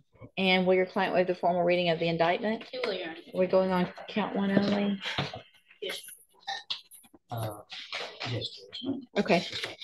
Mr. White, in cause number 41504, the state's elected to proceed on count one only. It alleges you committed the third-degree felony offense of failure to comply with sex offender registration requirements from October 12th of 2022. And how do you plead to that charge? Not good. Not guilty? Okay, so I have some paperwork here that you've signed that shows that you wanted to enter a plea of guilty for a plea agreement. Is that correct? Okay, so if you plead not guilty, that means you're going to have a jury trial. So do you want to have a jury trial and plead not guilty, or do you want to plead guilty and go forward? Guilty. Okay, so are you pleading guilty freely and voluntarily? And are you pleading guilty because you actually did what they charged you with? Okay. I have here on the computer some documents that have your signature on them that the state has marked as exhibit number 1. Before you signed these, did you go over them with Ms. Holmes? Do you fully understand them? And do you understand, if I follow the agreement that you've made with the district attorney, that you'll be waiving or giving up any right to appeal? And do you also understand, if you're not a U.S. citizen, that a plea of guilty or no contest may result in your deportation, exclusion from admission to the country, or denial of naturalization under federal law? State tenders number 1. No objection. It's admitted. Is there any evidence that Mr. White is not competent? No, Your Honor. All right, sir, I'm going to find that you entered your plea of guilty freely and voluntarily. Find that you're mentally competent and you understand the nature and the consequences of your plea. Find sufficient evidence to find you guilty, and at this time find you guilty of failure to comply with sex offender registration requirements. Sentence you in accordance with your agreement to a term of 3 years in the institutional division of the Texas Department of Corrections. You will receive credit on that sentence for any time that you've been in custody that the law gives you the right to receive. I'm handing you the trial court certification that shows that this was an agreement that I followed, so you have waived your right to appeal. I've also handed you a written admonishment regarding your ineligibility to possess a firearm or ammunition. Because of the judgment entered against you, you are ineligible under Texas law to possess a firearm or ammunition. Possession of a firearm or ammunition could lead to charges against you. Firearm is a legal term, and you should read the written admonishment I provide you to see what devices qualify as a firearm. If you have questions about the laws that make you ineligible to possess a firearm or ammunition, or about how long it lasts, you can talk to Ms. Holmes. All right, good luck to you, sir. You can go back with the bailiff. Adrian Lakey. Adrian Lakey. Thank you, ma'am. I called Joanna, she says she hadn't, we didn't receive a notice it was sent today, but it's a rejection. Oh, that one, I don't know. So we're fine. I mean, it was sent over October 3rd. Yeah, it could very easily be, our wonderful file. Yeah, should have been a fax. You get a fax and an email each time. All right. Are you Adrian Lakey? And Mr. Lakey, in cause number 41568, you're charged with aggravated sexual assault of a child from December 16th of 2022. And what that means is that if you go to trial and you're found guilty, the minimum punishment would be 25 years in prison, up to 99 years or life, without the possibility of parole. Do you understand? And I'm making those notations also on the that plea bargain rejection that I've admonished him to.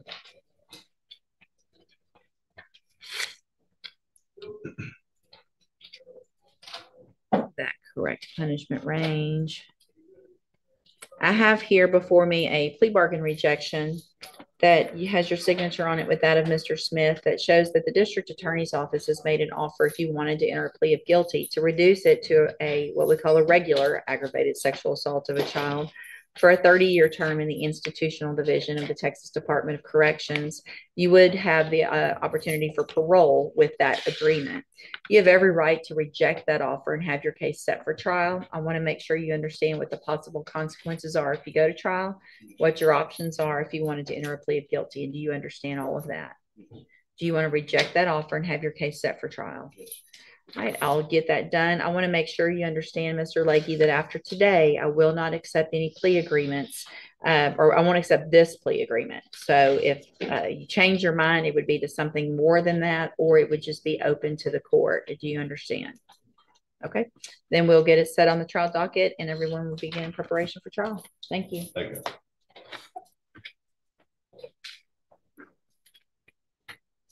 Thaddeus McCrae, Mr. Smith. Cause number 38958 and 38959.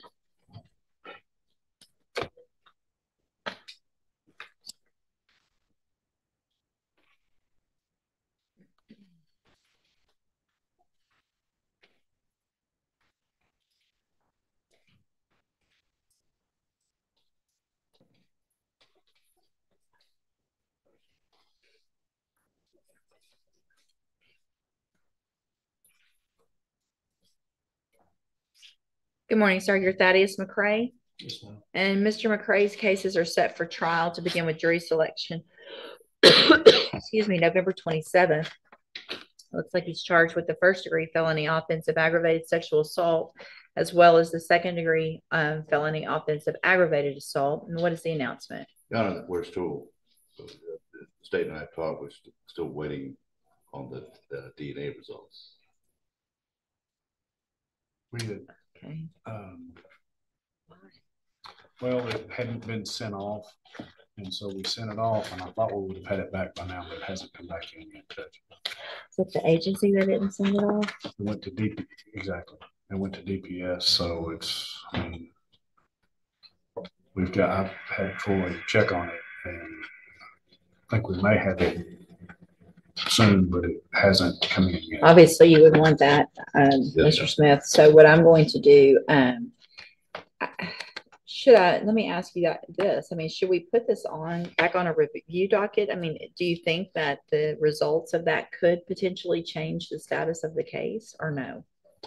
I don't anticipate that it would, Judge. Okay. I don't. Okay. Then I'm just going to reset it to the next trial docket. And if you will let usually if it's set on a trial date, if you can get with that agency, usually they will kind of speed things along. Once it has a trial date, let them know this is the second or third trial date and that we need it done if possible. Yes, ma'am. All right, thank you. You can go back with the bailiff.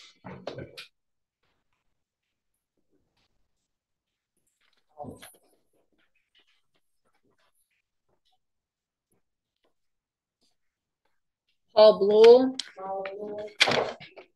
Clause number 28547.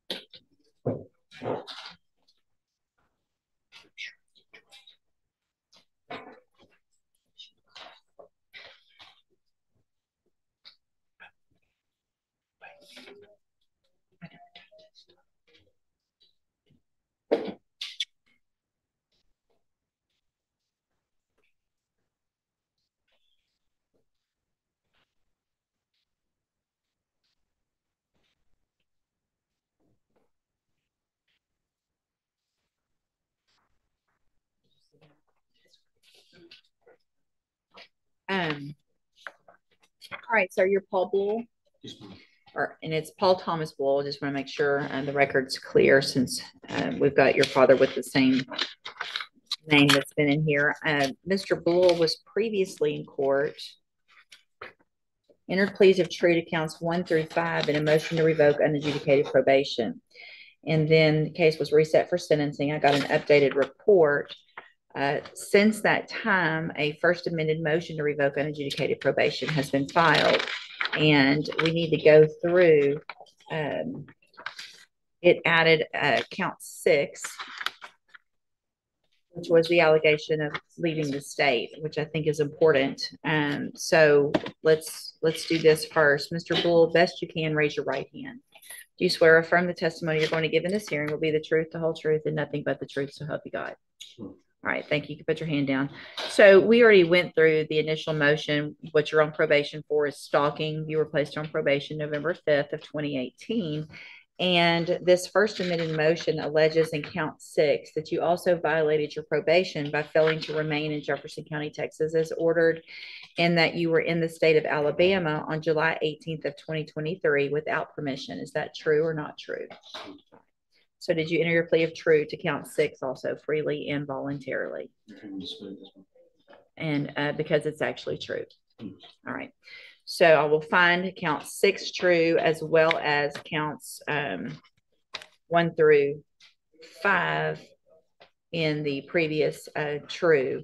Has everyone had an opportunity to review the pre-sentence report? Yes, Your Honor. I have. Are there any additions or corrections? Hang on. I'm like your attorney. I'm asking the attorneys right now. Unless my client has something to add, I reviewed it with him. Okay. Ms. Malfino? Other than just a very brief argument, Judge, whatever. Right. So is there something that's wrong in the report? No, I have this is what I know. Obviously, I've made mistakes and read the letter, so I really just want to make it clear about any type of intentions I've given in the letter. 100%, I'm not trying to manipulate you, the system, and I wasn't trying to. Being previously, how I messed up with telling how I knew about the wedding and all that stuff. I wasn't there to cause any problems. I don't know if they're asking that, but just want to be clear about it. I had no intentions of harming anybody because I know. Well, what were you going there for? I didn't know where I was going. I started off in West Texas, then went north, East Coast. Well, you didn't randomly. I'm just saying. All right. I don't believe that you randomly ended up in the same place. He couldn't have gone to West Texas from. We had him on the license plate readers the whole time. Off and we were notified. Hold on. Look. Just stop talking.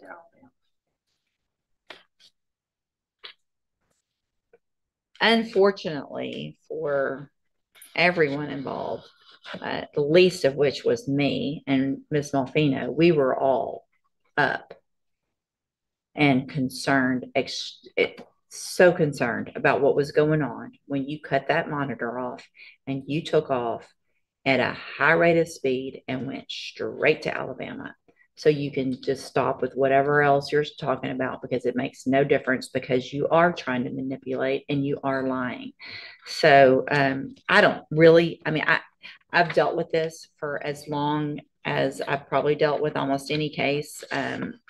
Y'all can make argument, but I know what I'm going to do.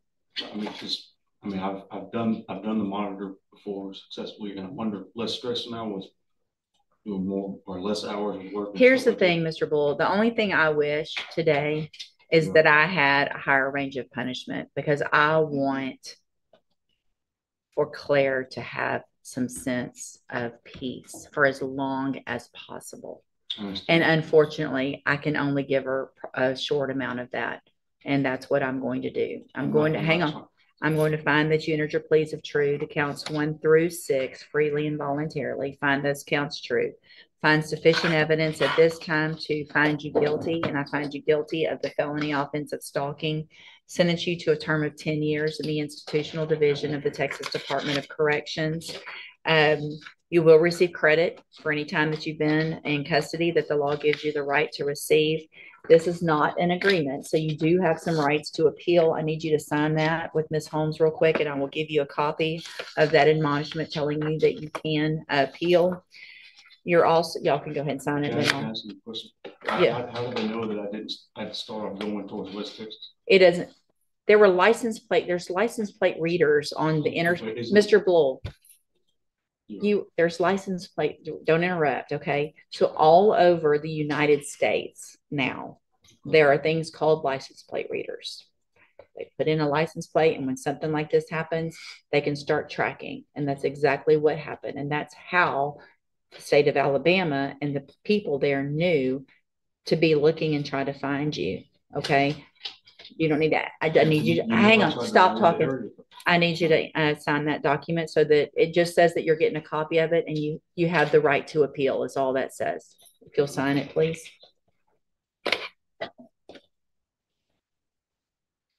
Judge, may I just ask, and I don't know if this is even an appropriate question. I know that with the nature of this offense, obviously, on behalf of the family, there will be significant objection to any parole being granted without him discharging the entire sentence. But does this court have the authority to grant some kind of a no contact clause? Should he be paroled, or should I reach out directly? I think parole has to do that. I think I lose jurisdiction over any of that. And so that would be something that parole, if he makes it. And I think they can also sign up to be notified of any type of parole hearing so that they could be present for that as well.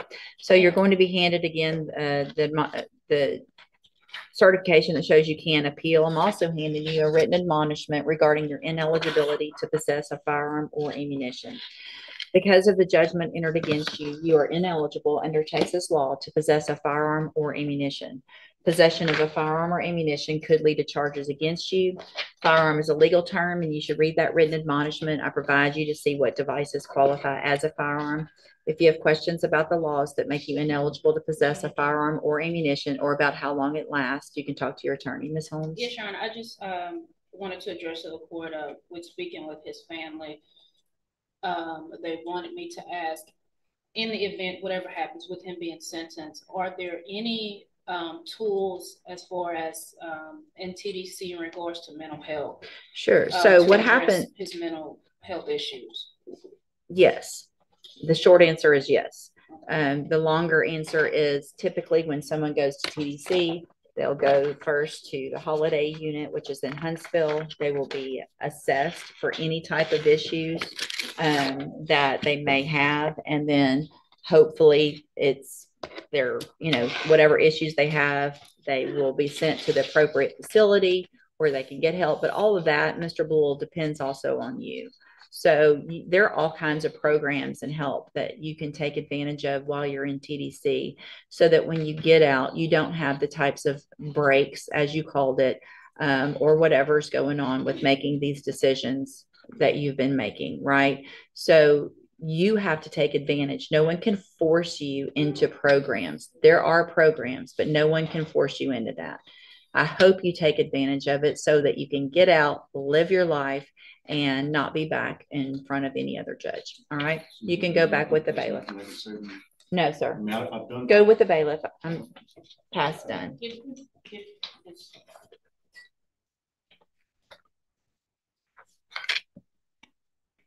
Clause number 23, DCCR 0987 on Wesley Antoine.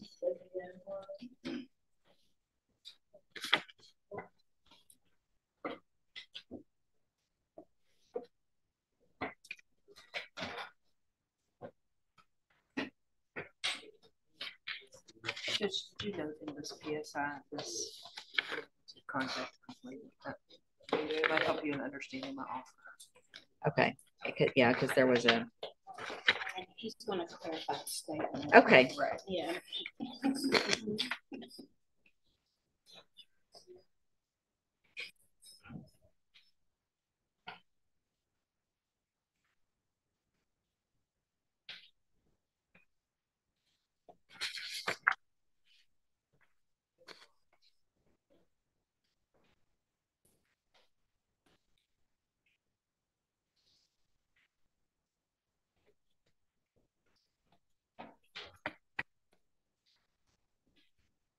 Right over there.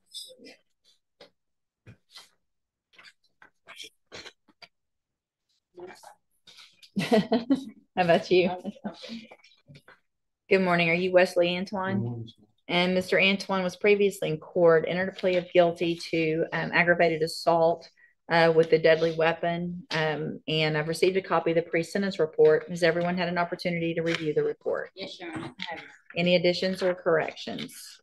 Yes, from the defense, I've reviewed the report with Mr. Antoine, and he would like to take responsibility for his actions in this, and is asking that the court sentence him to probation.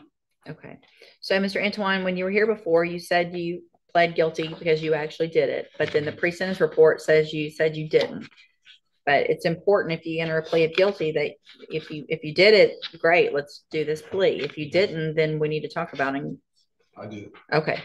Any other, Ms. Malfino, the state, based on your information, you said is wanting to go forward with the plea as well? Yes, Judge, if you would also consider, obviously, adding a new contact order to the mental health caseload and any upfront time, whether that's served now or held in advance. Okay. Based on the criminal history. So, Mr. Antoine, I'm going to find that you previously entered your plea of guilty freely and voluntarily. Find sufficient evidence to find you guilty, and at this time, find you guilty of aggravated assault with a deadly weapon. Sentence you in accordance. Can't wait. Can I do a straight probation on an ag assault with a deadly weapon? Is that one that's weird? Anybody know? Everybody's looking around. You know, I don't know. There's.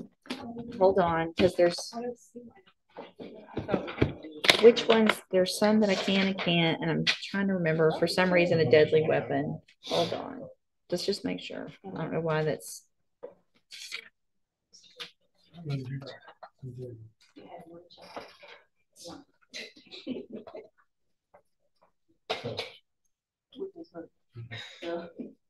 Okay, so that's the note.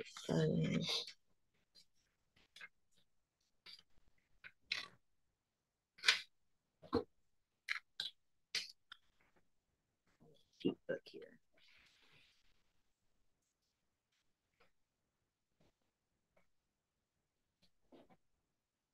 See, you can't on, I mean, there's a whole list of them. Aggravated robbery, you can't.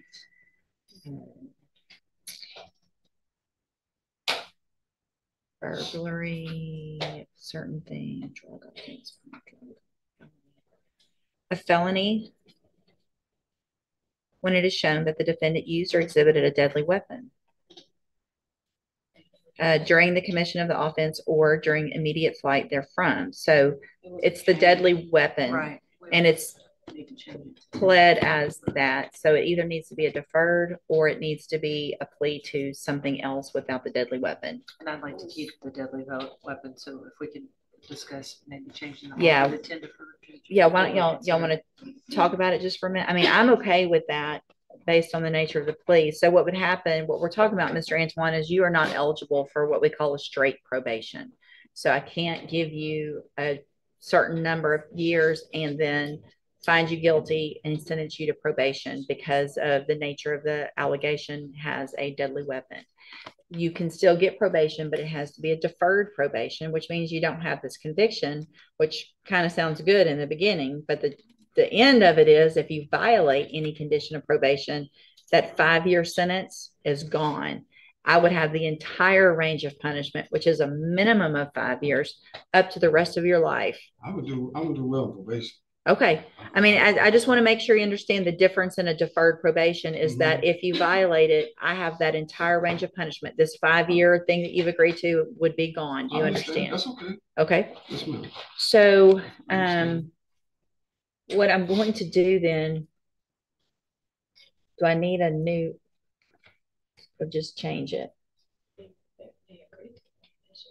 Just change it. So what I'm going to do then, based on everybody's representation and find that this is an agreement still, is find that you entered your plea of guilty freely and voluntarily, find sufficient evidence to find you guilty. However, I'm going to defer all proceedings and place you on probation for a period of 10 years. Was there a fine? No, There's not going to be a fine, but you are required to follow all of the rules and conditions of probation. And that includes, you will be on a specialized mental health caseload. That's to help you, right? So if there's treatment, if there's doctor's appointments, if there's medication that they feel like you need, you are required now under court order to do those things. That's so that you And I can, do. and if you can admit that you do, you know that you need to follow through with all that. That's now part of your probation. You're going to be required to take either an anger management or a battery intervention program and have absolutely no contact, no communication with Shannon Red. Do you understand? I understand. That means in person, obviously, but it also means you can't send messages. You can't get on social media like Facebook or Snapchat or Instagram or any others that might exist that I don't know about. Send messages, no contact, no communication. Even if she says, hey, it's okay, let's get back together, I have to say it's okay. She can't give you permission to violate this court order today. Do you understand? All right. So if you do all of that, this really is a great opportunity. You'll be able to be on probation, be successful at the end of the probation period. If you successfully complete it, the case is dismissed, right? Okay. The other side of that, like I said earlier, is if you violate any condition, you can be brought back into court and you could be looking at number one, being found guilty, and number two, going to prison for the rest of your life. Okay, I'm handing you the trial court certification that shows this is an agreement that I followed, so you have waived your right to appeal. I have also handed you a written admonishment. Well, actually, I can take that one back, but I am going to order, even though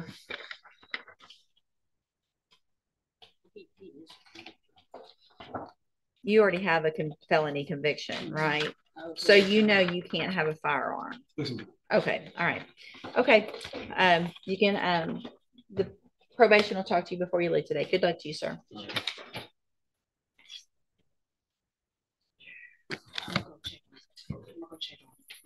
Cause number 23 DCCR 0134 on David Garcia.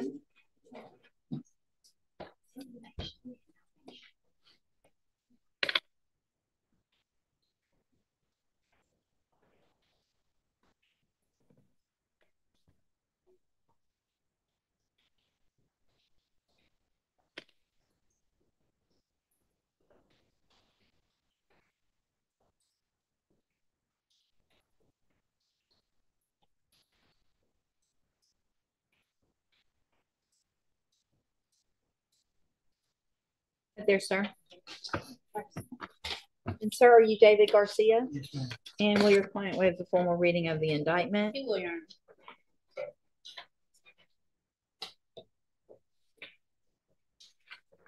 Mr. Garcia, in clause number 23 DCCR 0134, the state has elected to proceed on the lesser included state jail felony offense of attempted failure to register as a sex offender from January 30th of 2023. And how do you plead to that charge? Are you pleading guilty freely and voluntarily? Yes, ma'am. And are you pleading guilty because you actually did what they've charged you with? Yes, ma'am. I have here on the computer some documents that have your signature on them that the state has marked as exhibit number 1.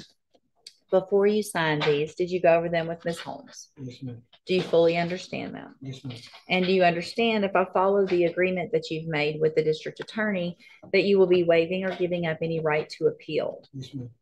Do you also understand, if you're not a U.S. citizen, that a plea of guilty or no contest may result in your deportation, exclusion from admission to the country, or denial of naturalization under federal law? Yes, ma'am. State tenders number 1. No objection. It's admitted. Is there any evidence that Mr. Garcia is not competent? All right, sir, I'm going to find that you entered your plea of guilty freely and voluntarily. Find that you're mentally competent and you understand the nature and the consequences of your plea.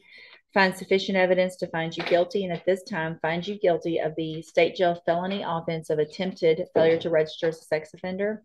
Sentence you in accordance with your agreement to a term of 180 days in the state jail prison. You will receive credit on that sentence for any time that you've been in custody that the law gives you the right to receive.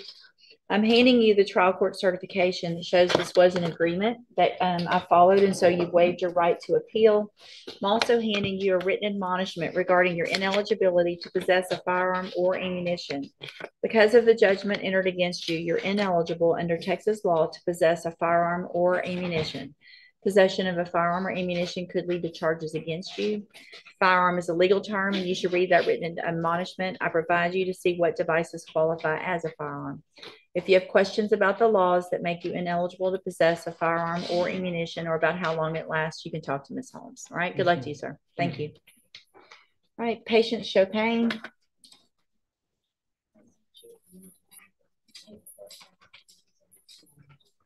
Okay. Perfect. That'll clean it up a little bit.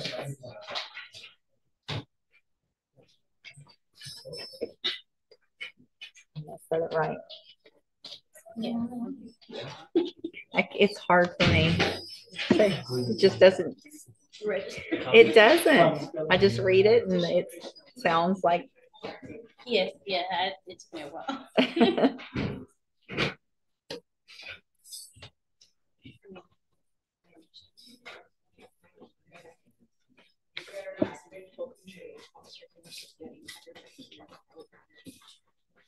Good morning. Are you patient Chopin? And will your client waive the formal reading of the motion? Julie, Your Honor. Ms. Chopin, I have before me a motion to revoke your unadjudicated probation. Shows that you were placed on probation September 7th of 2021 for the offense of engaging in organized criminal activity. And that was a 5-year deferred probation. Is that correct? It alleges that you violated your probation. Count 1 alleges that you failed to report as directed for the months of July and August of 2023. And is that true or not true? Count 2 alleges that you failed to provide verification of performing the community service hours as required. Is that true or not true? We would abandon the remaining additional allegations or counts. So my understanding is the agreement is to find her guilty, but then place her on a probation, on a straight probation, a convicted probation. Is there a number of years that you guys have agreed to that, or? She's on 5 for, I believe it would be 2 over 5. Judge, also part of our agreement was to allow the time she spent in jail so far to serve as a sanction. Right. I guess I need to know the underlying agreement though, with regard to how long in the state jail, probated for how long. At least my intention, Judge, was for the remainder of what she would have been on for the term for the straight. For the probation. But how long in state jail prison? I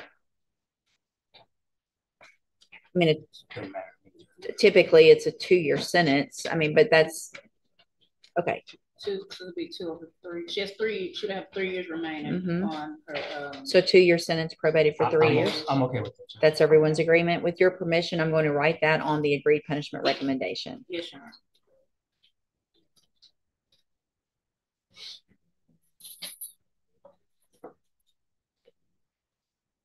Okay, so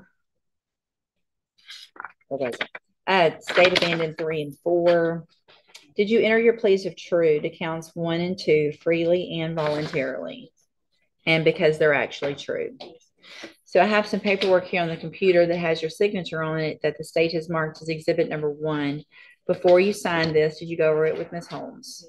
And do you fully understand it?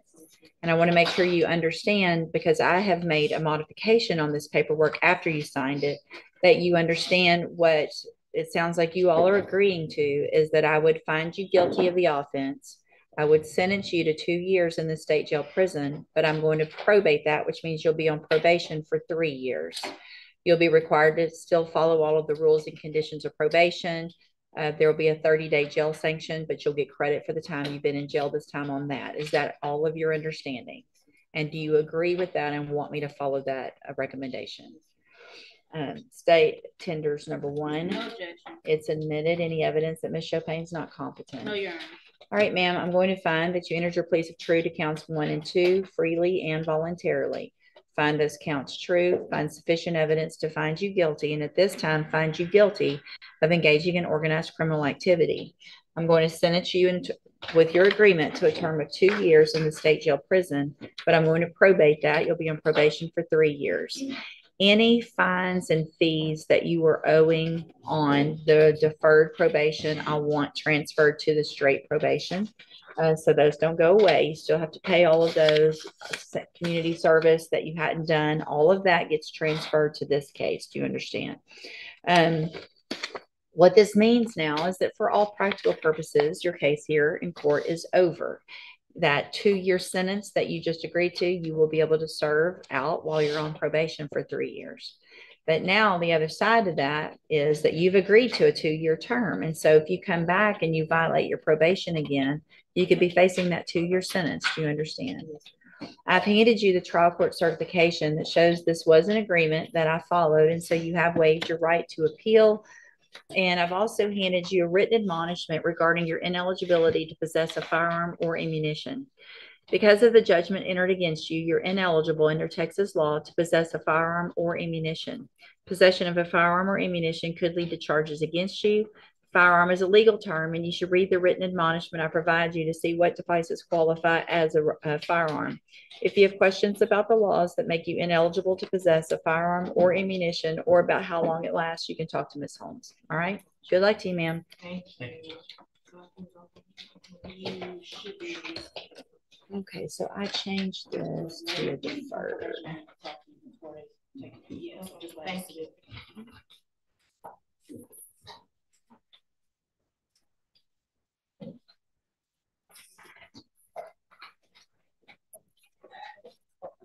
All right, is that it?